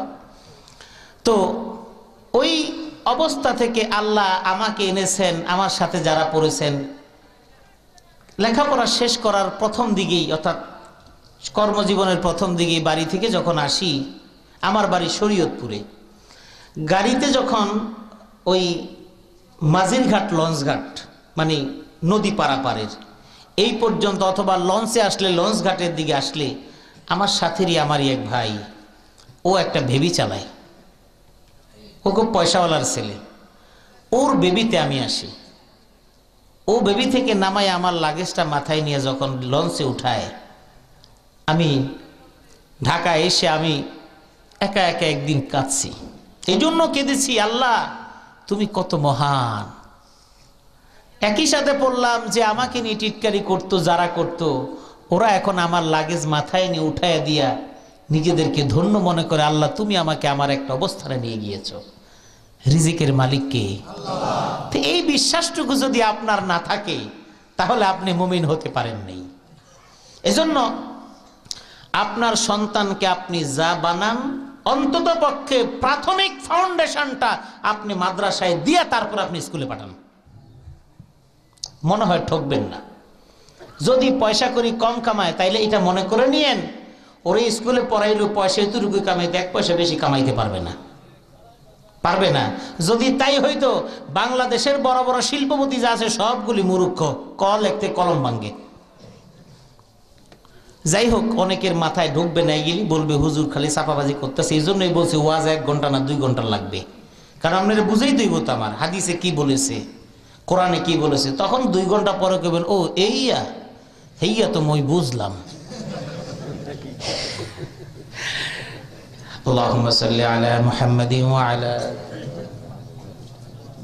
হ্যাঁ, ক্লাস আমার ম্যানেজিং কমিটির সদস্য ও প্রতিষ্ঠাতার নামেই হাজী আব্দুল খালেক সাহেব মারা গেছে। জি জি জি, ইনশাআল্লাহ। আল্লাহর কাছে আমরা সবার জন্য দোয়া করব, মাদ্রাসার জমিদাতা, মাদ্রাসার প্রতিষ্ঠাকালীন সময় যারা সহযোগিতা করেছেন সকলের জন্য। আল্লাহুম্মা সাল্লি আলা মুহাম্মাদিন ওয়া আলা আলি মুহাম্মাদ কামা সাল্লাইতা আলা ইব্রাহিম ওয়া আলা আলি ইব্রাহিম ইন্নাকা হামিদুম মাজিদ। আল্লাহুম্মা বারিক আলা মুহাম্মাদ وعلى آل محمد كما باركت على إبراهيم وعلى آل إبراهيم إنك حميد مجيد. اللهم آمين. ربنا ظلمنا أنفسنا وإن لم تغفر لنا وترحمنا لنكونن من الخاسرين. ربنا أتمم لنا نورنا واغفر لنا إنك على كل شيء قدير. وأفوض أمري إلى الله إن الله بصير بالعباد. حسبنا الله ونعم الوكيل نعم المولى ونعم النصير. রব্বুল আলামিন, আমরা তোমার কিছু নগণ্য গুনাহগার গোলাম, গুনার বোঝা মাথায় করে তোমার ওই মহান দরবারে হাত তুলেছি। রব্বুল আলামিন, মেহেরবানি করে আমাদের জীবনের গুনাহ তুমি মাফ করে দাও। রব্বুল আলামিন, ফেনীর সোনাগাজীর অন্তর্গত কাটাকিলা দাখিল মাদ্রাসায় তোমার কিছু নগণ্য গুনাহগার গোলামদেরকে নিয়ে মুরব্বিয়ানে কেরামদেরকে নিয়ে, ছোট ছোট ভাইদেরকে নিয়ে, পর্দার আড়ালে আমাদের সম্মানিতা মা বোনদেরকে নিয়ে তোমার কাছে হাত তুলেছি, মেহেরবানি করে গুনাহ মাফ করে দাও রব্বুল আলামিন। আমরা যারা হাত তুলেছি আমাদের অনেকেরই মা বাবা দুনিয়ায় নাই, অনেকেরই মা নাই, অনেকেরই বাবা নাই। ওগো রব্বুল আলামিন, যারা এই নিয়ামত হারিয়েছেন শুধুমাত্র তারাই বুঝবেন এই নিয়ামতের কেমন দাম। রব্বুল আলামিন, তোমার কাছে ফরিয়াদ করি, যাদের মা বাবা দুনিয়া ছেড়ে চিরকালের জন্য অন্ধকার কবরে শায়িত আছেন, মেহেরবানি করে তাদের জীবনের গুনাহ তুমি মাফ করে দাও রব্বুল আলামিন। গুনাহ মাফ করে দিয়ে তাদের জন্য জান্নাতুল ফেরদাউসের ফয়সালা করে দাও রব্বুল আলামিন। যাদের মা বাবা দুনিয়ায় জীবিত আছে, ওগো রব্বুল আলামিন, প্রত্যেকের মা বাবাকে নেক হায়াত দান করে দাও রব্বুল আলামিন। অনেকের মা বাবা অসুস্থ আছেন, তোমার কাছে ফরিয়াদ করি সকলের মা বাবাকে পরিপূর্ণ সুস্থতা দান করে দাও রব্বুল আলামিন। আমরা যারা হাত তুলেছি আমাদের সন্তান সন্ততিদেরকে তুমি নেক সন্তান হিসেবে কবুল করে নাও রব্বুল আলামিন। আমরা মরে গেলে জানি না আমাদের জন্য কে দোয়া করবে এবং কে দোয়া করবে না। ওগো রব্বুল আলামিন, আমরা মরে গেলে আমাদের সন্তানেরা যেন আমাদের জন্য তোমার কাছে মাগফিরাতের দোয়া করতে পারে, এমন সন্তান যেন রেখে যেতে পারি, আমাদেরকে কবুল করে নাও রব্বুল আলামিন। এই মাদ্রাসার প্রতিষ্ঠাকালীন সময়ে যারা ছিল তাদের মধ্যে অনেকেই হয়তো নাই, অন্ধকার কবরে শায়িত, তাদের জীবনের গুনাহ মাফ করে দাও রব্বুল আলামিন। এই মাদ্রাসার জমি যারা দিলেন, এই মাদ্রাসার জন্য জমিন যারা দিলেন, এই জমিনটা যদি না দিতেন জমিনের অনেক দাম হয়ে যেত। এমন বড় স্যাক্রিফাইস যারা করে দুনিয়া ছেড়ে বিদায় নিলেন, ওগো রব্বুল আলামিন, এটা একমাত্র তোমার সন্তুষ্টির জন্যই তারা করেছেন। মেহেরবানি করে তাদের জন্য জান্নাতের মধ্যে জমির বরাদ্দ করে দাও ওগো রব্বুল আলামিন। দুনিয়ার জমিনকে যারা তোমার রাসূলের ঘরের জন্য বরাদ্দ করলেন, তোমার কাছে ফরিয়াদ করি তাদের সকলের জন্য জান্নাত কবুল করে নাও ওগো রব্বুল আলামিন। এই প্রতিষ্ঠার সাথে যারা জড়িত, যারা জমি দিলেন, যারা প্রথম প্রতিষ্ঠা করলেন, প্রতিষ্ঠার সাথে যারা জড়িত সকলকে তুমি মাফ করে দাও। সেই সময় থেকে এই পর্যন্ত যত মানুষ পরিচালনার সাথে যুক্ত ছিলেন, এক একজন এক এক দায়িত্বে, তুমি জানো ওই দায়িত্বের কোনো মূল্য তোমার কাছে নাই, শুধুমাত্র খেদমতের মূল্য। ওগো রব্বুল আলামিন, যারাই খেদমত করেছেন, দুনিয়া ছেড়ে বিদায় নিয়েছেন, এই মাদ্রাসার খেদমত, মসজিদের খেদমত যারা করলেন, এর বিনিময়ে তুমি তাদেরকে জান্নাত দিয়ে দাও ওগো রব্বুল আলামিন। এখনো যারা আছেন খেদমত করে যাচ্ছেন, সকল সদস্যদের জন্য তোমার কাছে ফরিয়াদ করি, তাদেরকে তুমি নেক হায়াত দান করে দাও, ব্যবসা বাণিজ্যের মধ্যে বরকত দিয়ে দাও রব্বুল আলামিন। মাদ্রাসার ছাত্রদের জন্য সুন্দর ব্যবস্থাপনা, আসাতিজায়ে কেরামের জন্য ব্যবস্থাপনা যেন সুন্দরভাবে তারা করতে পারেন, তাদেরকে তুমি সেই সামর্থ্য দান করে দাও রব্বুল আলামিন। এই এলাকার যত যুবক ভাইরা, যত মানুষ বিদেশে অবস্থান করছেন, মাদ্রাসার জন্য সহায়তা করেন, মাহফিলের জন্য সহায়তা করেন, সকলের জীবনকে তুমি সুখ শান্তি দ্বারা পরিপূর্ণ করে দাও। আমাদের পারিবারিক জীবনকে সুখ দ্বারা পরিপূর্ণ করে দাও রব্বুল আলামিন। আমার দুই পাশে মুরব্বীরা বসে আছেন, অনেক মাদ্রাসার আসাতিজায়ে কেরামরা বসে আছেন, ওগো রব্বুল আলামিন, এই ওলামায়ে কেরামদেরকে তুমি কবুল করে নাও রব্বুল আলামিন। যা কিছু বললাম তোমার কোরআন এবং তোমার নবীর হাদিস থেকে বলার চেষ্টা করেছি, ভুল ত্রুটি কি হয়েছে তা তো জানি না। ওগো রব্বুল আলামিন, কোনো একটা হাদিসের শব্দ যদি ভুল বলে থাকি, আমার অজান্তেই হয়ে থাকে, তোমার কাছে মাফ চাই। ওই ভুল ত্রুটি ক্ষমা করে দিয়ে যা কিছু বললাম এর উপরে আমাকে এবং আমার ভাই বোনদেরকে আমল করার তৌফিক দান করে দাও। রব্বুল আলামিন, যারা আমাকে দাওয়াত করে এখানে আনলেন, তোমার ফয়সালা ছিল, আর যারা দাওয়াত করলেন তাদের ইচ্ছা ছিল, তোমার ফয়সালাই প্রধান।